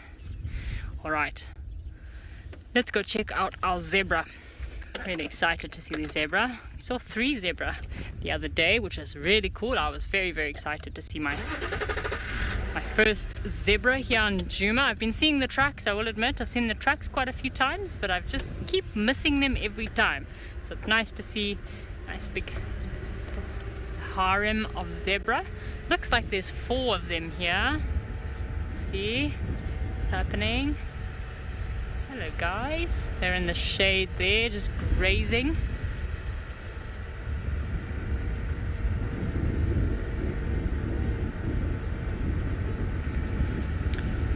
Puma, thank you very much. Yeah, I'm excited to be exploring Chitwa as well. I know the signal hasn't been too great over here, so I don't know where all the best signal spots are. So yep, let's have a look at these zebra. I'm going to get my binoculars out and I want to have a very good look at these zebra here. Let's see. Oh, they are nice and stocky. Oops, shame one of them, second one on the right, doesn't have his full tail. Whoop. This wildebeest just gave an alarm call and he's kind of alerted everything. So yeah, this zebra that's got a semi-missing tail could be from a fight with another zebra. Just trying to have a look, see, and that looks like, if I'm not mistaken, the one without the tail could be our stallion. So if you see the difference with the males and females, the stallions are a lot more stocky. You can definitely see their necks are very thick and their necks very stocky, and the females also have a bigger stripe on their behind side, so between their legs at the back the females will have a bigger stripe there. And obviously with the males, if you look close enough, there's a gap from behind or from the side. You can also see the male's testes. His testicles, you can sometimes see in between his legs. This one on the left hand side's got beautiful colorations. She's almost got like, I love how you get the black and white, but then you get some individuals that almost have a little brown stripe in between. So you can see the other one on the far left, she's almost got black and white with a brown stripe as well. Oh, stallion has also got a red-billed oxpecker. One in there.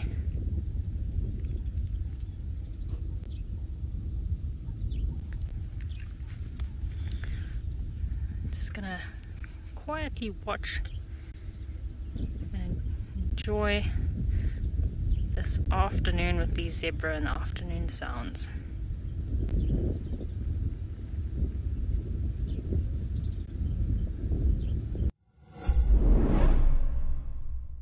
It's World Hippo Day. WildEarth is celebrating one of the world's most fearsome and powerful animals with a hippo appreciation fireside chat. From terrifying teeth to territorial behavior, join James and Steve as we pay homage to the third largest mammal on Earth. Don't wallow in the mud, be hipper than a hippo and join the pod. Watch it live on our app. WildEarth, connecting with nature.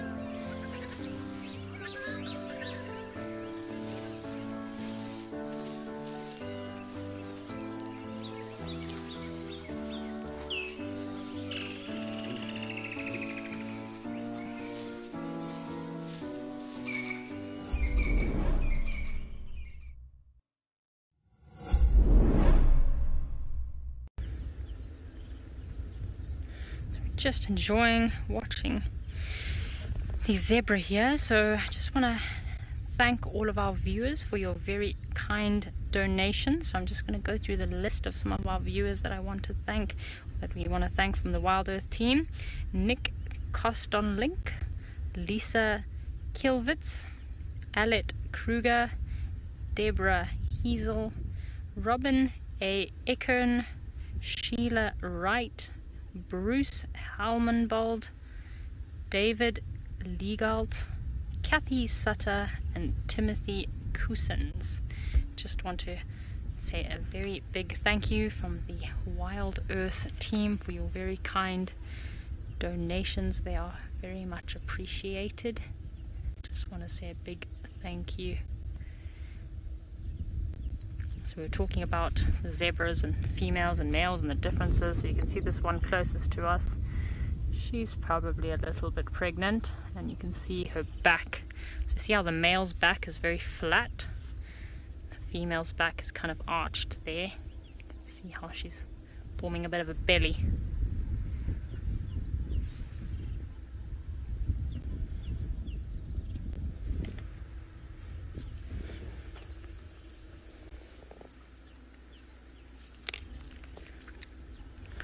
Alright, unfortunately folks, we are going to have to start making our way shortly.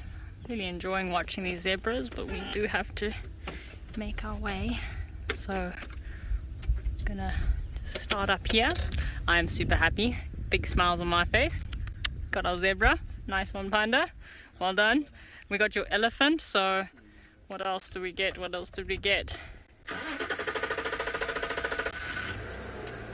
Got a nice wildebeest, an impala. There's a lot happening here. Got some water buck earlier. So I've got 3 water buck. Little baby, very cute, running in the water. We've got a crocodile. Wow, it's all happening. Lots happening this afternoon. We were hoping that there might be some sort of predator activity here this afternoon. It seems a little bit quiet, but I think we got a lot of antelope species, which is really cool. Not sure if this male wildebeest is George from the other side of the tracks, from Djuma. I think it's a little bit far away, so probably another male. Anyway, while we're searching this side, let's head over to Cedric and see what he's got at Biffle's Hook Dam. Good luck, Cedric. All the best. Yeah, look at little goslings are going to that little, what is that? It's a stilt? I can't see. Looks like a stilt to me. Am I right or am I wrong here? Sorry, it's my and 3 little goslings. Oop. There's quite a few species here. Yeah, it's the 3-banded plover, the blacksmith lapwing, Egyptian geese, and that other one on the left. The other one on the left. I don't know what it is. Am I? You know, and the thing is, my binocs is so blurred at the moment. My focus knobby thing on the binocs has decided to stick the other day and doesn't want to focus. I just see blur, like a blurred white thing on the side. I'm going to use rather the screen. Yeah, I think that's.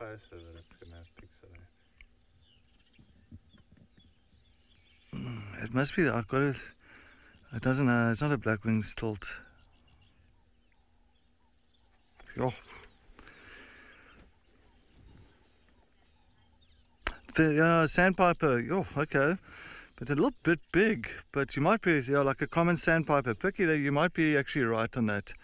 I was also looking maybe towards, because the blackwing's still got a beautiful orange legs and the beautiful black wings. I thought it might have been like maybe a juvenile, but I think it's also a bit short for a stilt. So a common sandpiper. Thank you, Picky. That is nice. That is very nice. Don't really get to see them that often. We usually get the wood sandpiper. Saw the wood sandpiper there down there at another dam called Twin Dams on the southern side of Djuma last year. We got to see the wood sandpiper there, smaller than the common sandpiper, and busy catching little insects, little water arthropods around that side. At least you can still see. On the far right hand side, you've got the typical 3-banded plover, very small as well. Catherine, yeah, nice little bird party going down this side. Oh, 3-banded plover as well, beautiful little ones that runs along little banks here, so catching all the little insects. Very, very cute. So they did not change their names to the lapwings like the other, like the blacksmith lapwing that you will see that's coming into frame now. They were used to also be known as a plovers, but then they realized that to reclassify them into the correct species, or not actually species but correct family, and was into the lapwing family.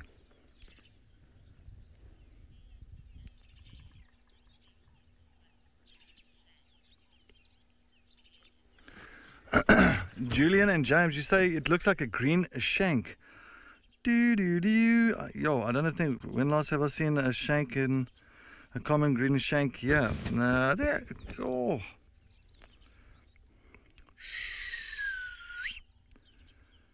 This is what I love about WildEarth. We all get together, from all corners of the world, and we all put our heads together to see what have we got here. I love it.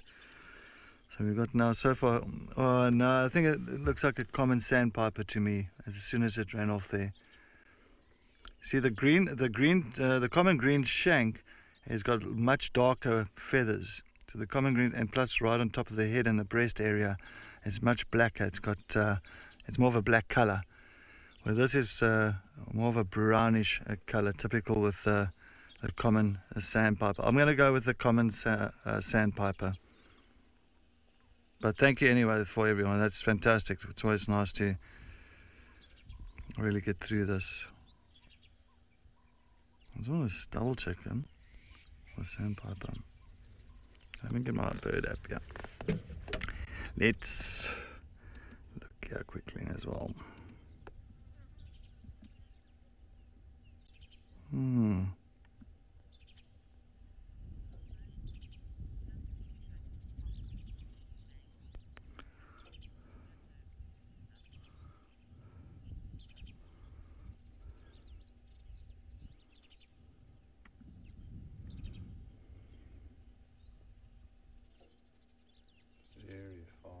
Yeah, it's very far. It's so difficult to really get that. Okay, well, yeah, we say it could be either one of them.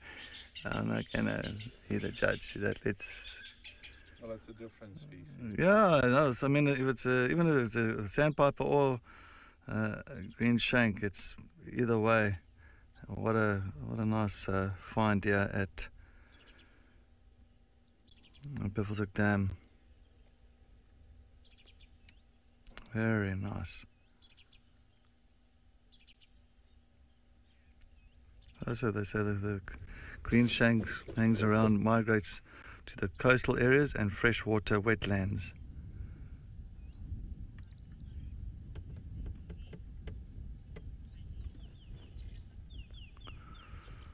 All right. It's gone that side. Is it going into the? That's a. I think it's a Parking fisher, yeah.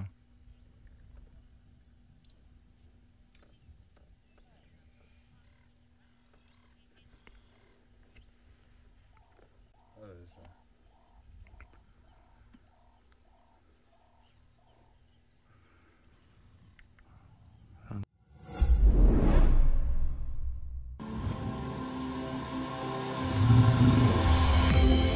This is On Safari.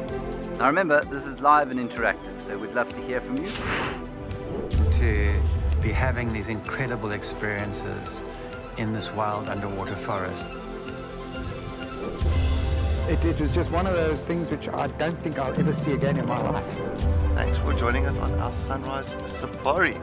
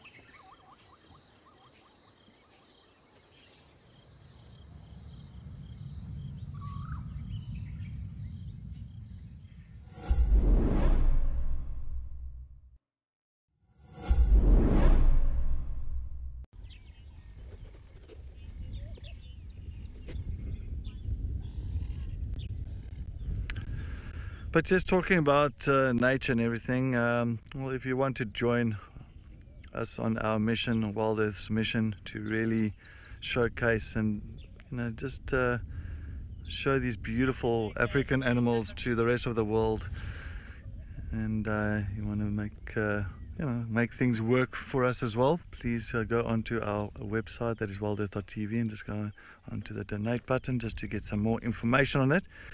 But on top of that, I just want to say thank you to these individuals for their donations: Maria Rosaniti, Jill Sharwood, Renan de Villiers, Carol Elaine Trethaway, John Carpenter, Anton Louis, Marianne Maynard, Gina Deacon, Carolyn Allen, and Philip Chadwin. Thank you so much. Dankie Nkomo Suneni for your donations.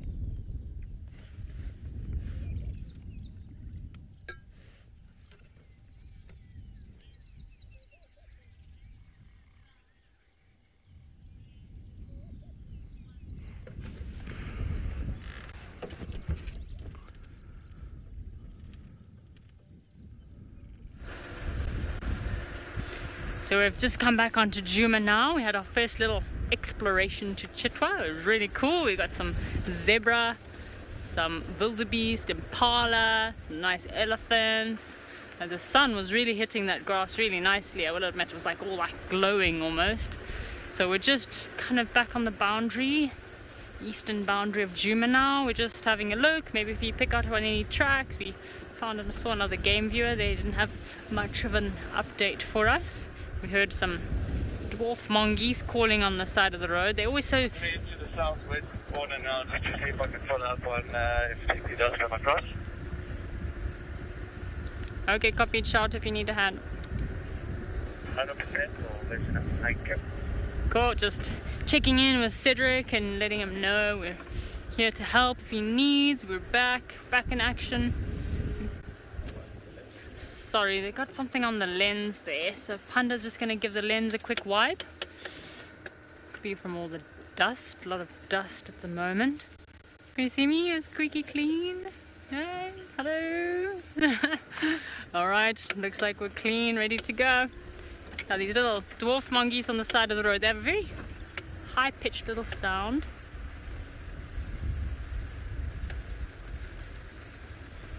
Crystal, yes, safari time. Let's see what we can find. We're just having a good scout. Had a little chirping sound of the little dwarf mongoose, but unfortunately they were in the thick grass. Really difficult to find them. But every now and then you hear that sound, you're like, oh, what's that? What's that? Very like squeaky, like a squeaky toy noise, like you're squishing a squeaky toy. Cedric is also following up some tracks on a very similar boundary as well. Trying to see. We're also just trying to see if we've got any visitors crossing the boundary this afternoon, coming in to visit. Seems to be a popular place, some of these boundaries for animals to cross into the reserve. Sun is just at a sharp angle there. Ah, what a lovely afternoon. Sun is hitting the... we've got some mouse birds on the left there. Looks like red-faced mouse birds. Just gonna reverse the... okay, we might be able to get them. There's a... just flown, they're in a little flock. They've flown onto a bush just behind there. Let's see if I can get a better angle. Yep. No. Oh. Give it a try. See? Just behind there. Can we see them? Oh, look like red-faced mouse birds. Oop, there we go. Hello. Love the noise of these mouse birds, and when you see them on the road, you do see why they're called mouse birds. These long tails, and they've got a mousy grayish color. When you see them on the road, they really sometimes do look like little mice. You can see the sun shining nicely on its face when it turns its head there. Have a look. That long tail. They love to feed on little fruit. It's a perfect season for them. Love their little chirping noise that they make when they kind of all fly off together.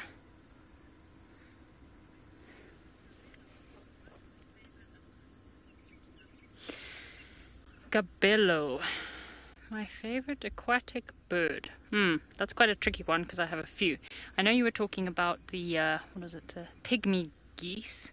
Was it yesterday? I have seen pygmy geese and they are adorable. They are very, very cute. Like, almost look like a cute little squeaky toy you'd have in your bath if you have a little kid and have a little cute squeaky toy in there. And they're always in pairs. Sometimes you might get them in little flocks of up to 4. I've seen those before. They're really cute. But of course, another one which is always very cool to see is the African finfoot. It's a very rare aquatic bird species that you can find. It's jet black in color. I've seen some variations that also have like a bit of greenish blue tinge to the wings. And of course my favorite part of the finfoot is they've got these funny duck-like orange feet and bill. Pretty cool little bird, the African finfoot. So I'm trying to see if these little mouse birds will fly off together, and we can hear them calling. Let's see if they'll fly off at all. What are they up to? Just sitting there, of course.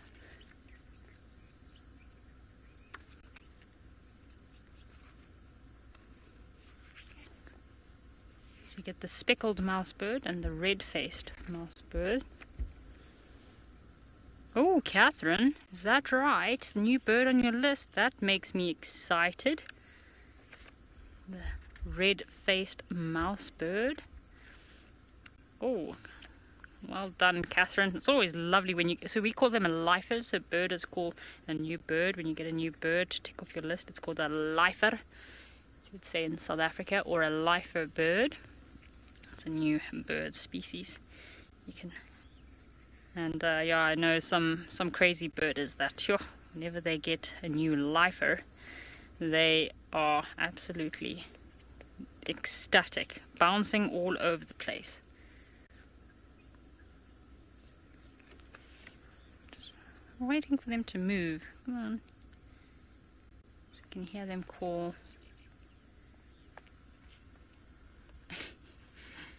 They're not moving. They know we're talking about them. Yeah, I must say I also get pretty excited. So I need to catch up on my Juma eBirds list. I'll get up to that on my next leave when I have some chance. Catch up on the birds. I've definitely got a few new birds for Juma to add to my list here. I'm trying to think if I have any new. Oh yeah, that greater honey guide. That'll be a new lifer for me that we saw the other day. I haven't actually seen one properly, like a good sighting, so that'll be pretty cool. I think the great spotted cuckoo, that was also a lifer for me. Whoop, off they go. There's still one left there. I don't think they're gonna call. So Panda, I have a picture here in my book, this African finfoot. You see number 5 here. Just tell me if you can see that clearly. There we go, last one at the bottom of the page here, number 5. This is the African finfoot. Isn't it strange looking little bird? See the orange feet over there, and it's got a bit of black on the top of its bill as well as orange at the bottom of its bill. So you can see the juveniles more mottledy brown in color with a bit of white, and the adults, they get this black coloration. And obviously they're in densely vegetated rivers and streams, and very difficult to see. They're very elusive birds. So it's actually kind of like an intermediate between a cormorant and a duck. They do move quite slowly in the water, I must admit. It does, at first, when you first look at it, it does look like it could be a darter, but you see that shocking yellow or orange, and you kind of think, what is that?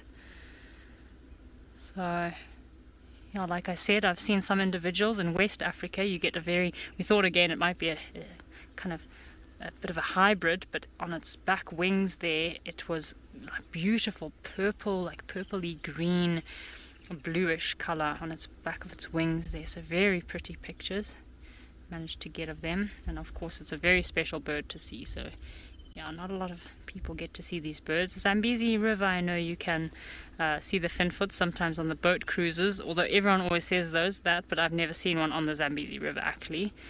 Maybe I was too young and I wasn't into birding yet, but yeah, my only finfoot sightings that I can actually recall have been in Brazzaville, Congo, in Odzala National Park.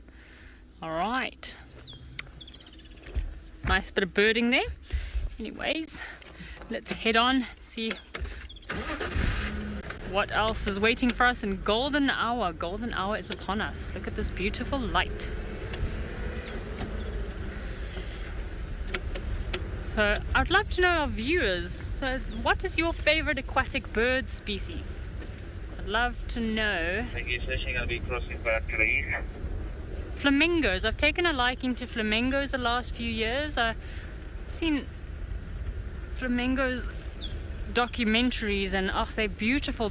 How the color of their kind of feathers changes depending on what they feed on. So when they come from more coastal regions that have more shellfish that they feed on, they go this bright pink color, and they actually get that color from the food that they feed on, as opposed to when they spend more time in inland areas where there's not as much when their diet obviously changes, and then they go a much lighter color.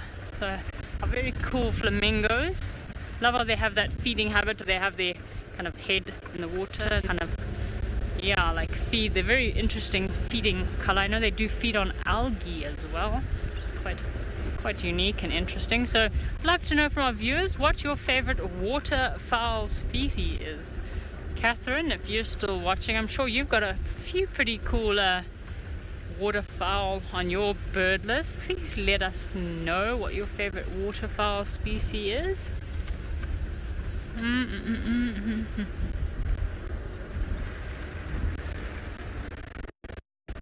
What's your favorite waterfowl, Panda?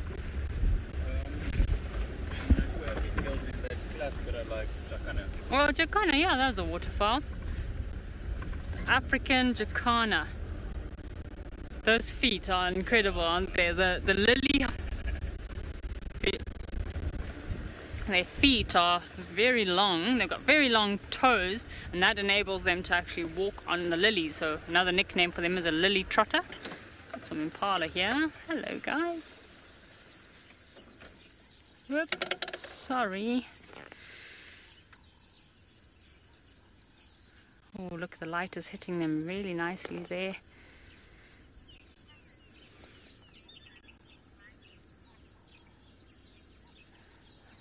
Bob vacation, a swan. Yes, swans are beautiful. I can't remember, I've only seen, well, we don't get too many swans around here. I've only seen swans in kind of maybe zoos or parks of some sort. But I know that the mute swan would have won the largest flying bird in the world, but because it molts for 3 months or 2 months of the year, I can't quite recall, I think it's 2 months of the year that's actually, it molts, it cannot fly for that time. So there's like 2 to 3 months of the year that it can't fly, and that's what disqualified it from the bird kind of flight competition. Oh, the Canadian goose. Got some nice impala there. I have seen those Canadian goose. If I'm not mistaken, they also congregate in big flocks as well in Canada. I'm thinking of the right goose. I think it's got a bit of grey to it. They're also quite pretty, I must admit. I think I've seen them as well on a documentary here or there. Beautiful, those Canadian geese.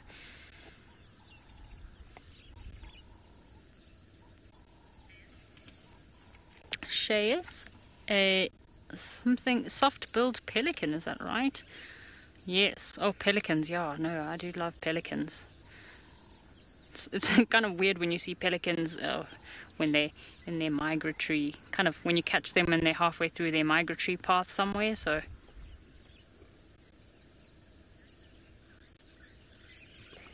Rock Candy Susie, yes, we have another flamingo lover out there.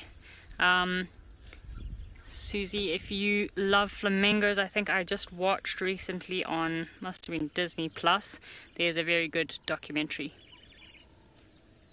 on flamingos. Oh, yes, thank you, Catherine. Flamingos, yeah, they're pretty, eh? Yeah, so, there we go, Catherine. We seem to be getting a lot of flamingo lovers. I think it's just because they're big pink birds. Who doesn't love a big pink bird with a bright pink bill? Hello. But yeah, if you have a look on Disney Plus, it's a very good documentary that just came out about flamingos. I was trying to get through it. I wasn't paying 100% attention to it, but I was enjoying having the flamingos in the background. I do find it really interesting when you do get a documentary. I think in that documentary there was a kill with the African fish eagles actually taking down a flamingo, which, that is hectic. Isn't that crazy if you think of an African fish eagle hunting flamingos? But this is in, again, like the salt pan somewhere. Please correct me if I'm wrong. Again, like I said, I was not paying 100% attention to this documentary. Just when I saw the kill, I was like, "Oh, what's happening there?" I think it was a salt pan somewhere. And if I'm not mistaken, flamingos, they can actually live in this water, walk in water that would not be able to sustain any other life. I think it's because of the algae that they need to feed on. And they had a African fish eagle that came in, and he kind of like herds the flamingos.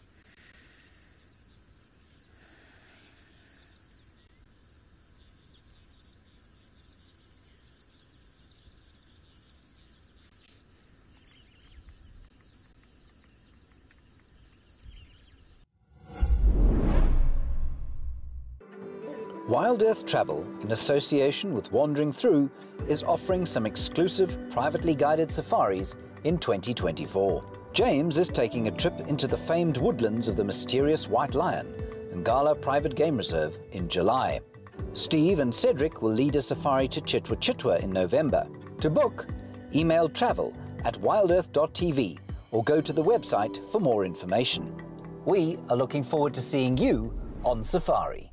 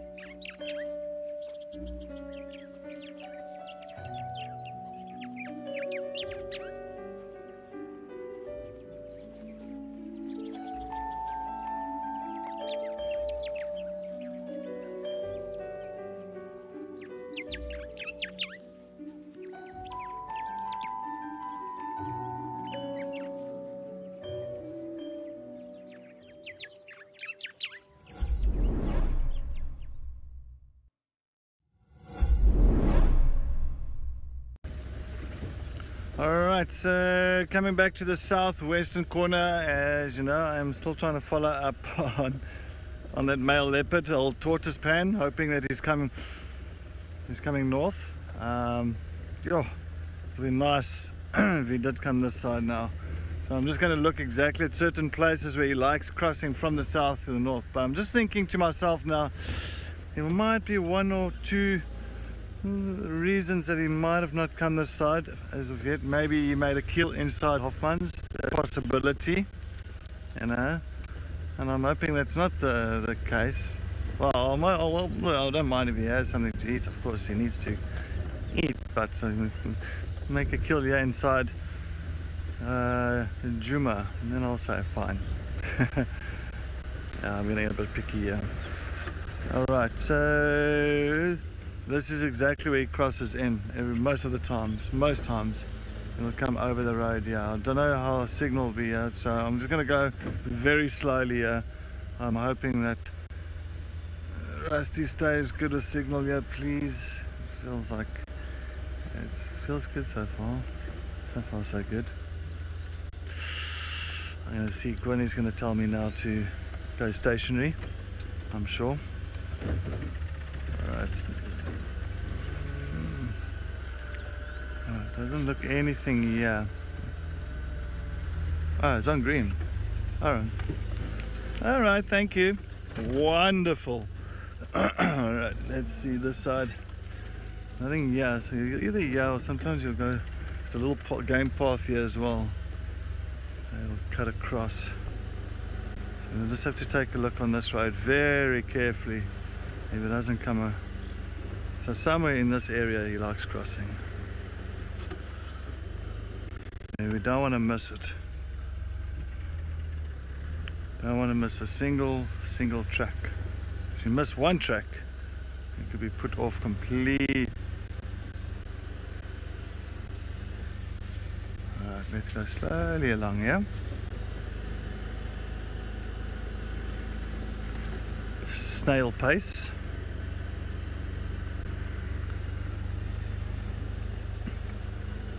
And he won't walk along here. Usually will come out from the south, from the left. He'll come onto the road and he'll go straight. As I say, he'll see tracks going directly across and not down the road.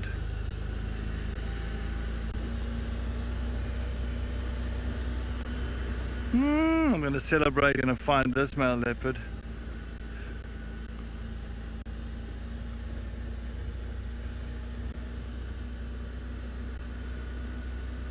Celebrate with another cup of tea. What is that on the... What is that? Sorry, there's a funny black thing that's stuck to the side here. I saw the other, it looked like an ever.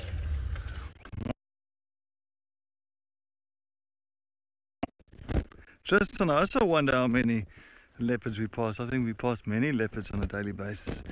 What is this? Well, mustn't. It almost looks like it's got tar on it. Almost. Oh. It hasn't got any smell, but it looks like it's ants. Maybe a certain species of ant that's creating this. But interesting that it's got this liquid, almost like tar, that is caked on the outskirts of. It looks like mud on the inside. It looks like mud. That is very interesting. Well, if you do know anything about this, please let me know. You can even see it dripping. It's so much of it that it drips onto the leaves, like the gum.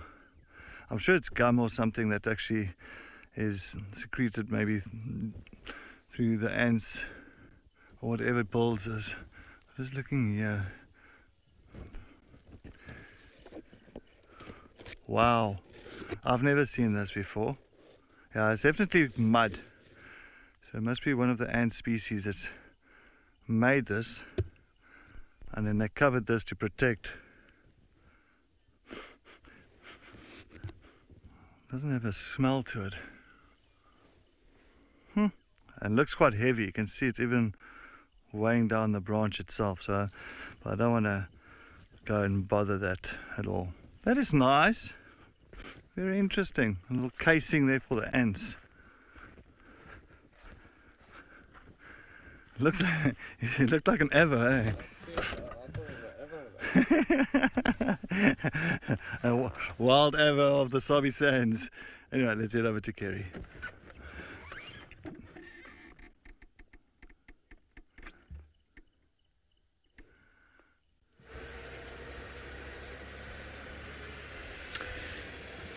good luck with your tortoise pan search, Cedric. We didn't find any fresh leopard tracks on crossing in, but still keeping it. I know we had a lot of people asking about the Wiggs family of owls, so we're also keeping a lookout for those in the area we're in today and this morning. Haven't seen them for a while though, but that's probably a good thing. That means that probably their chick has fledged and they've maybe gone off to another place for now. I wonder, we're talking about Cedric, I think Cedric found some sappy looking weird stuff from a tree, so we're talking about bush babies and how bush babies love to feed on the sap of acacia trees. So I mean, what sap is, it's kind of like this resin kind of sticky substance that comes out the tree. I'm not sure if the bush babies, or sorry, galagos, little galagos will actually feed on it when it's soft, but I know also when it crystallizes they can also feed on that hard crystallized sap. And of course this does make up a lot of the little galagos' diet, little night apes, and that's what they'll feed on. And it's pretty cool, this stuff. So I'm not a tree here in southern Africa that'll do this, but when I was working in Ozala National Park, there was one tree that they called the candle of the forest, and the sap that came from this tree, so it actually, again, when the tree has an injury, it's like you know, if you get a blister and you get that liquid in your blister, so it's the same for the tree. Maybe there's an injury and it excretes this bit of a sappy substance that helps to protect the tree or helps prevent it from getting further injuries, maybe if there's a boring insect of some sort. And this candle of the forest sap, so what would happen is it would sometimes form like big balls on the side of the tree that'll fall off, or long kind of, looks like a little icicle kind of thing, and you can actually take that and light it and it will just burn. So once you've actually lit this little piece of wax, sap, hardened sap, it'll actually continue burning. So of course in the forest it's very difficult to make a fire. There's very little materials to start a fire with, and everything is always wet. Of course, tropical rainforest, that's how it goes, right? But if you use this candle of the forest sap from a tree, it's actually pretty cool, because then you can put it there and it will just burn and burn and burn until you've managed to get something else lit. I know it's used in Congo in some of their churches because it has a very nice smell, almost like eucalyptus leaves. If you burn eucalyptus leaves, it gives off a lovely smell. So I think I have a piece that I found one day in the forest. So when I come back next time, I'll bring this little candle of the forest with me and I'll light it for you and show you. You can leave it there and it'll just burn away. It does have a very lovely aroma or essence. It's quite nice smelling. Oh, we've got some nice clouds building up there.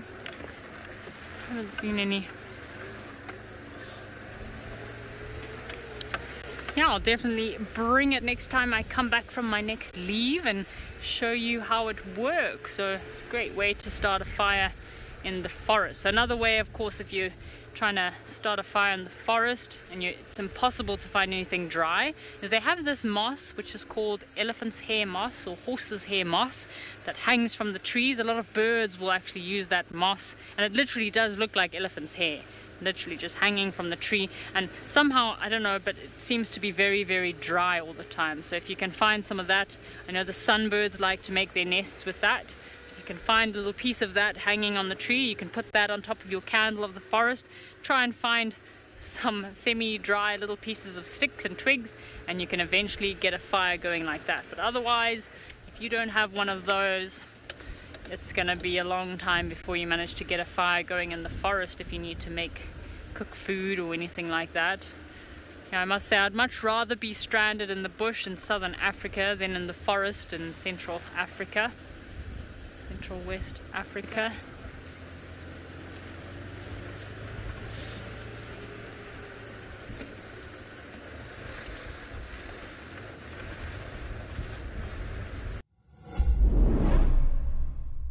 We all know the struggle of finding the perfect gift. But what if you could give them an unforgettable experience? Something truly extraordinary. Introducing Nature Eye. Fly a real drone remotely at iconic locations, witnessing the beauty of nature like never before. Sign up to be an explorer and you could win one of these experiences yourself. Visit natureye.com today.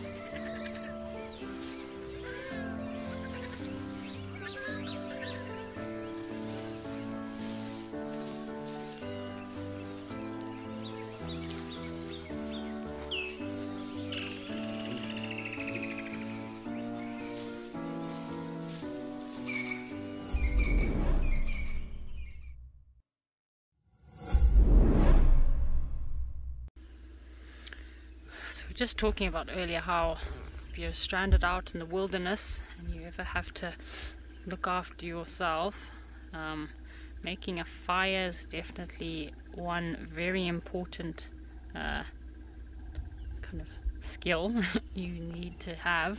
And I would much rather be stranded in the bush in southern Africa somewhere than in the forests of Odzala National Park or in Gabon or Central African Republic, because I tell you, those jungles there are not for the faint-hearted.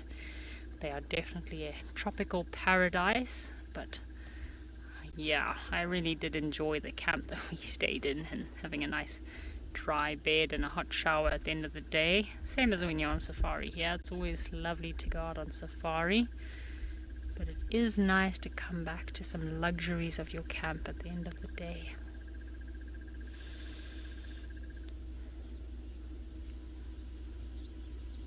Isn't that just magical?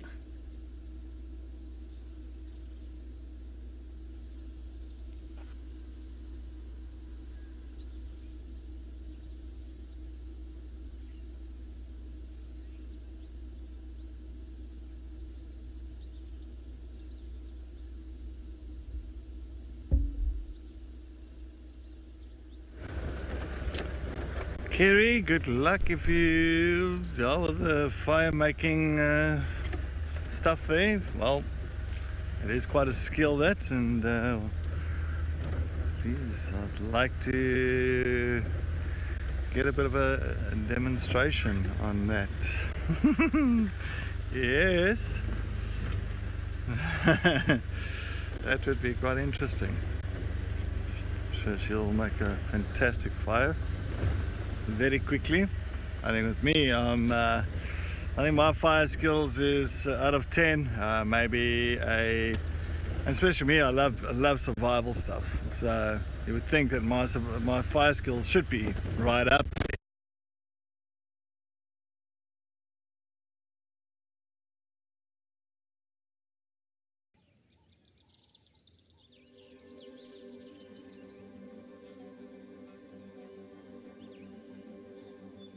Hail to thee, blithe spirit. bird thou never wert, that from heaven or near it pourest thy full heart in profuse strains of unpremeditated art.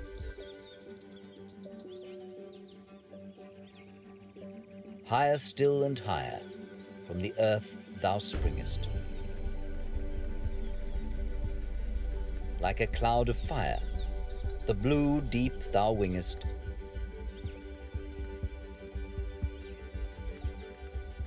and singing still dost soar, and soaring ever singest.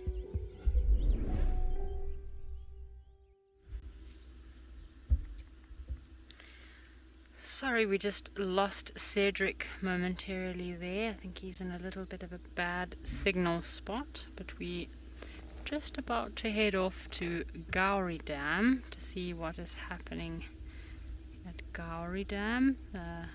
Treehouse Dam seems to be a little bit quiet, although this is quite a beautiful sunset here with all these beautiful dead skeleton trees, I must admit. Alright, shall we head over to Gowrie there? Yep. Let's go see what's happening at Gowrie Dam. Oop. Before Marula falls on your head. Megan, this is definitely a stunning sunset, I agree. I didn't park in the best spot. Panda, you're pretty lucky that you didn't get a marula falling on your head there. I parked right under a marula tree. That wasn't the most smart thing to do. Whoops. Okay, let's get out from under this tree before we get some marulas falling on our heads. Was it with you, Panda, when we were with the elephant? Yeah, and there were marulas falling right at the back there. Yeah, so we had an elephant segment the other day, and we're watching some elephants, and we parked again close to a marula tree. Luckily these marulas were not falling, they were falling just kind of behind the car, but I was wondering, I wonder when one's gonna fall on Panda's head. And actually when we were watching Flalamba the other day, the female leopard, she also had a few marulas that were pretty close to her, I will admit. Okay, anything happening? No, little indigo bird at the top of the tree there. That's a strange smell. Yep. What's happening around? So, yeah, talking about making fires, and I think, yeah, I got taught when I was pretty young how to make a fire with sticks, but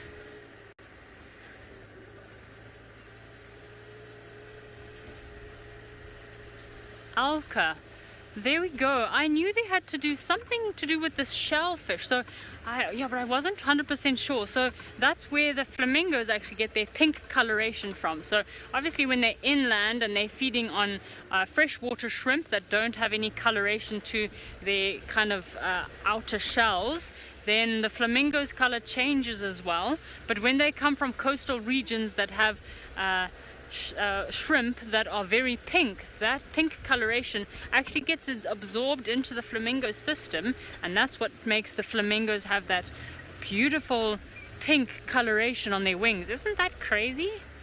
Thank you so much for that, Alta. That's pretty cool to know that what flamingos feed on and what you fed some flamingos. So we're talking about making fires and how you can make fires with two kind of sticks. So again, I was telling Panda, find there's a specific type of dry wood. Of course, you need to get a base, so a nice flat piece of dry wood about this long, and then you make a hole into the wood with a tiny slit down the side, and then you get the same piece of wood. Also, it must be very dry, and then of course you kind of have to take the piece of wood in your hand, and you have to kind of do this.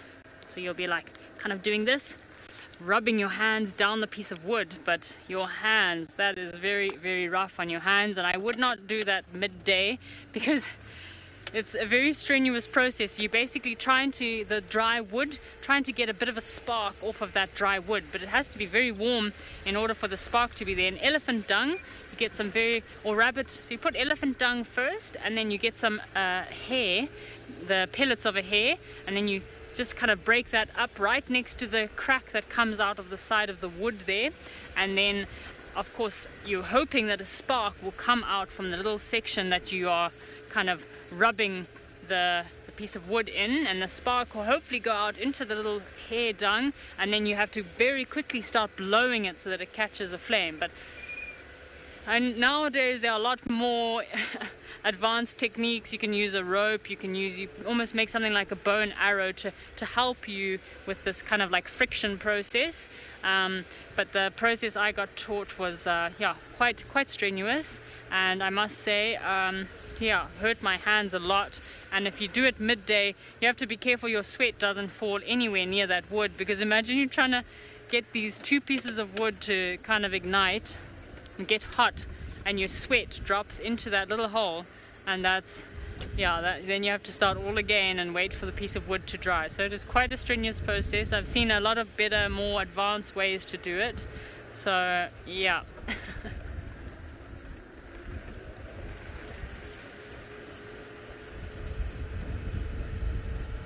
That's actually a good question, Trish. So tamboti is a very bad tree to use around here for fire. So tamboti actually has in the bark, it's got some, I don't know if it's a bit of like a toxin that's inside the bark of the tamboti tree.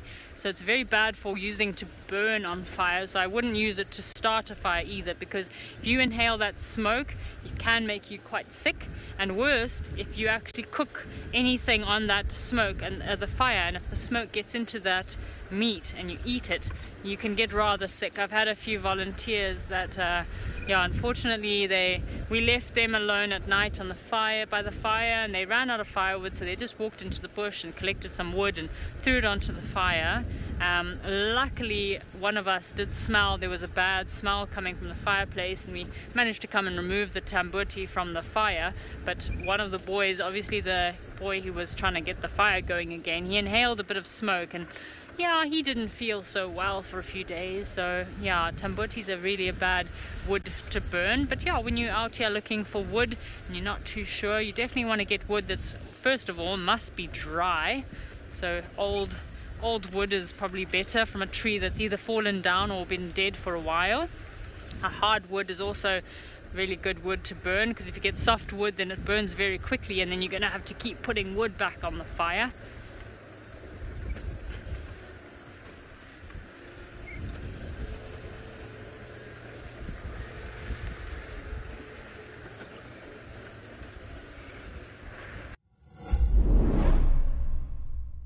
Good afternoon and welcome to WildEarth's Bush Hub here in the Western Kruger. My name is James Henry, Gerrit is on camera, and over the next 30 minutes we're going to look at the highlights that took place in the field over the last 24 hours. We'll have a look at yesterday afternoon's sunset safari, this morning's sunrise safari, with an eye to planning this afternoon's activities in the field. This is On Safari.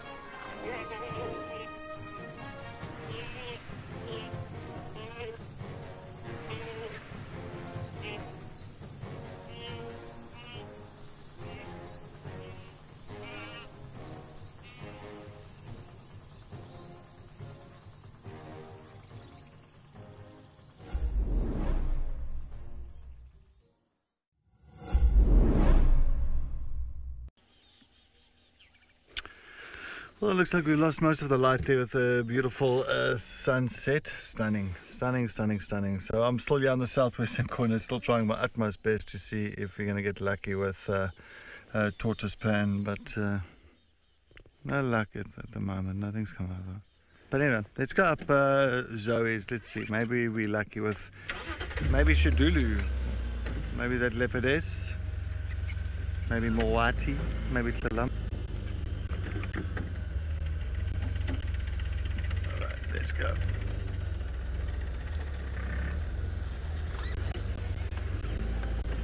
Last minute leopard. I can see it happening tonight. Problem is I didn't get any information about tortoise pan from the east, so I'm not too sure if anybody, I don't know if anybody's followed up on him, or I don't know exactly direction, if he's moved, if he's still there, if he's got a kill. If he decided to turn south again because of another male leopard calling or female calling. There's so many factors to it.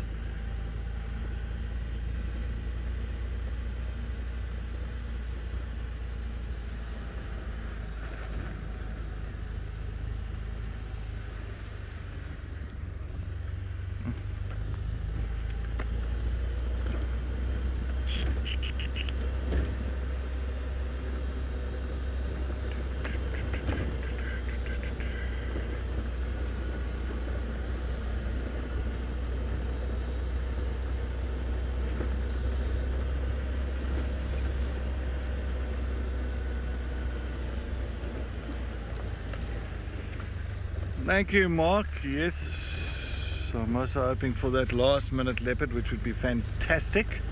I'll be very, very happy. So let's see if we get that last minute leopard.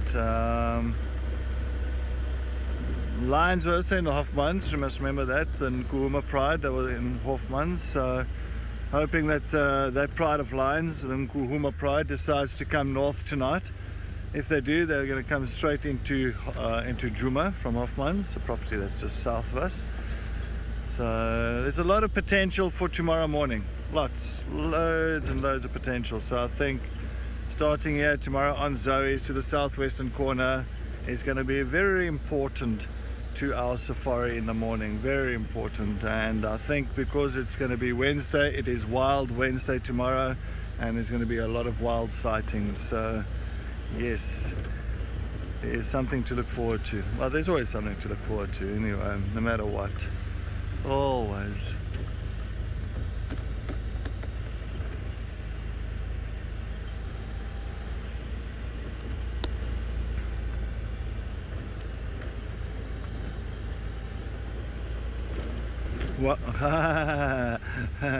Wild Whisker Wednesday, that's it, Gwen.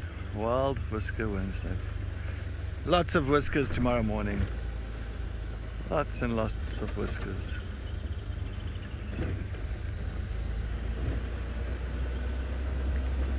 Forgotten how a female lion looks like. Let's actually go look up some photos and see how they look like. We haven't seen one for such a long time. I don't know when last I've seen a female lion. Oof. 2 weeks, 3 weeks ago. My longest stint when I was working at one of the lodges without seeing lions is 6 weeks. I had like the normal 6 week cycle. 6 weeks. And that was not just me, that was practically everybody that traversed on those certain areas. Well, there was just no lions for 6 weeks. So you can imagine when there was lion spurs on the property, every Tom, Dick and Harry went to go and follow up on those spurs, but coming back to a sad result with him, of course, going over into other properties.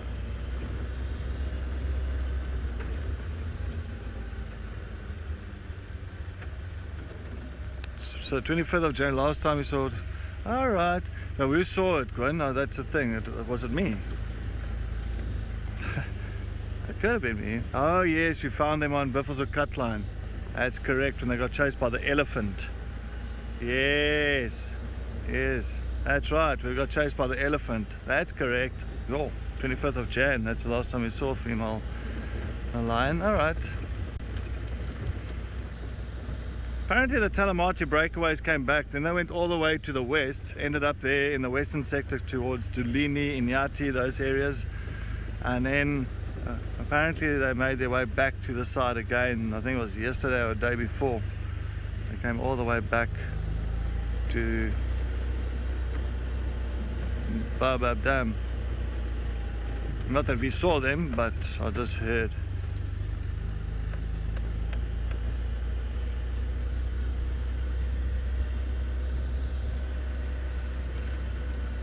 Yeah, shame. I really want to see that pride again. They're still struggling so much.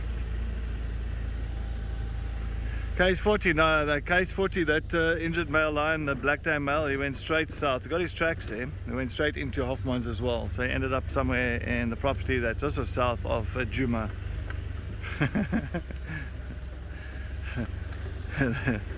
So yeah, that's where he ended up.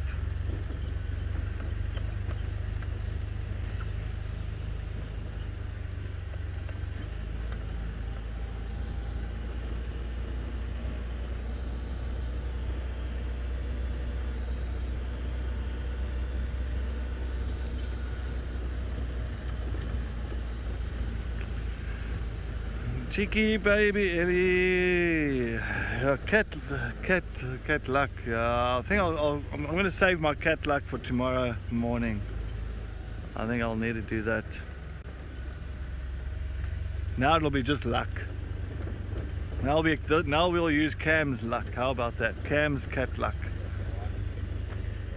Was it? That's true. So Cam, in his first 3 weeks, I think, actually even 4 weeks, I think it was riddled with leopard sightings everywhere, every corner. And now all of a sudden it's been a bit of a dry spell for Cam and all that. So he says no, I think he's pretty much run out of his cat luck. It's done. Your moon dust is over.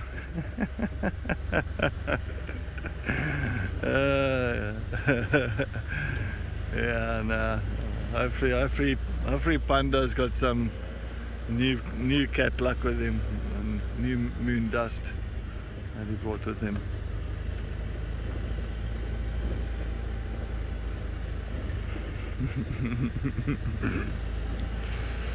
Yeah, that's how it goes in the bush. That's what's fantastic about it. We can't always find these cats.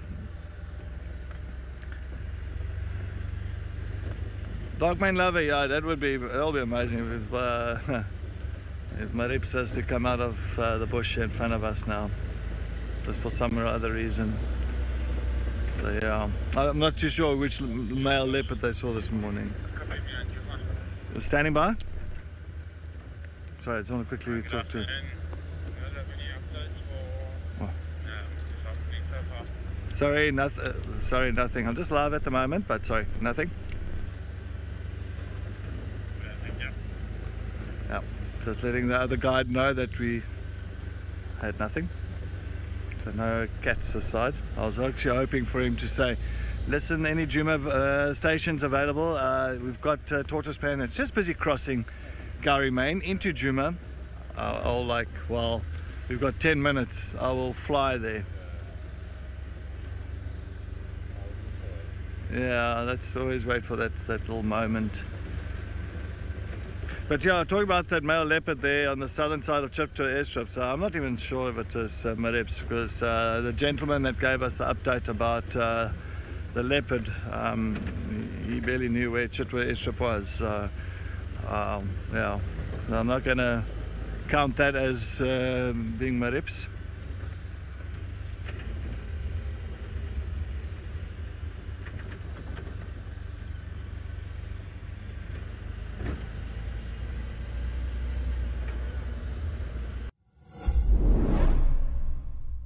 We all know the struggle of finding the perfect gift. But what if you could give them an unforgettable experience? Something truly extraordinary. Introducing Nature Eye. Fly a real drone remotely at iconic locations. witnessing the beauty of nature like never before. Sign up to be an explorer and you could win one of these experiences yourself. Visit natureye.com today.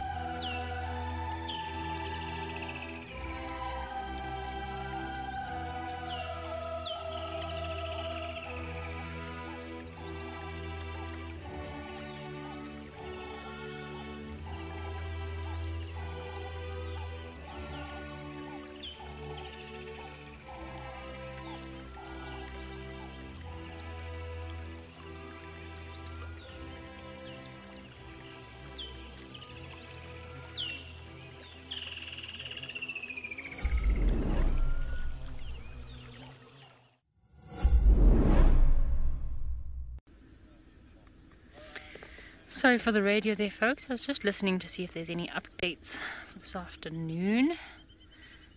Yeah, we're talking about the hippos. Super cool. That pod of hippo was quite big there on Chitwa, eh? How many hippo did we count in the end? How many did you count, Panda? I counted at least 8 or 9 hippo.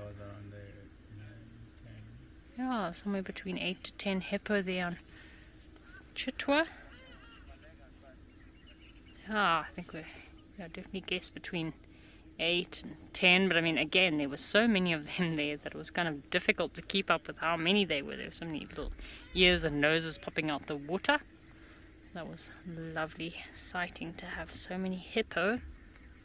Oop, we've got some arrow marked babblers calling on my left.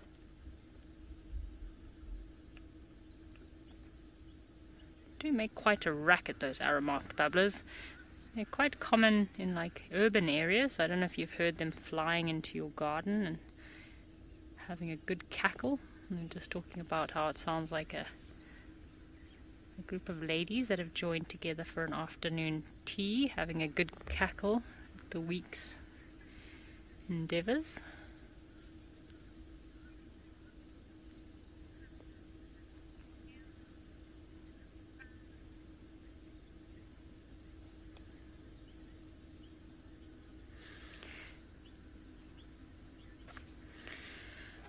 So just a reminder, folks, about our couples quiz mania. If you're looking for something interesting to do on Valentine's Day on the 14th of February. Wow, I can't believe it's almost Valentine's Day already. That's crazy, isn't it? Yeah, WildEarth will be putting the lovers to the test, so you're welcome to join us for the couples quiz mania, which will be during the sunset safari. You can register in teams of 2 and name your teams according to your favorite rom-com. So don't miss out. Please head over to our website at wildearth.tv/quizmania if you would like to register. I am definitely looking forward to the Couples Mania quiz. It's going to be a lot of fun. Oh, you can see in the water, so have a look. There's a lot of ripples going on there. So it was quite cool this morning, the terrapins. There was lots of terrapin activity here at the dam, and I think it could have been because of all the insects from the rain last night. And I had my door open, and there's definitely a lot of insects that came with the rain. I don't know if any of you at home have the same problem. And yeah, it must have meant there was a lot of kind of flying insects on the top of the water. I know sometimes the elates, the flying termites, will come out during the rain. Anyway, we're still going to keep an eye out on our hippo here at Gowrie Dam, but let's head over to Cedric and see what he's found for you.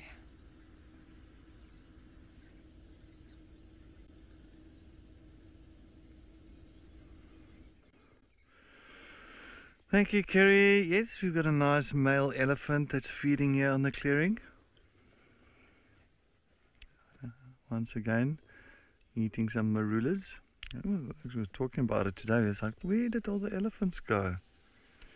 And all of a sudden we're coming out to the big clearing, and there's another male behind us. And we've got this one. Oh, that one almost fell on his head. Do you see a marula coming past there? It's so sunny. Yeah. And we're looking tumbling down there.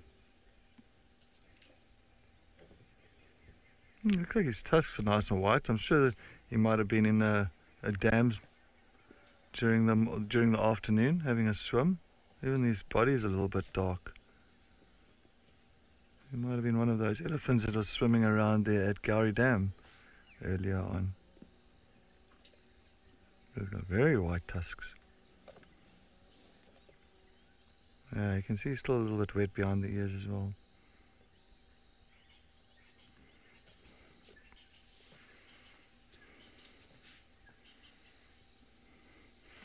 Jenna from the UK, oh thank you, I'm glad that you got some information on some wildlife here from us, and thank you so much for joining us, Jenna from the UK.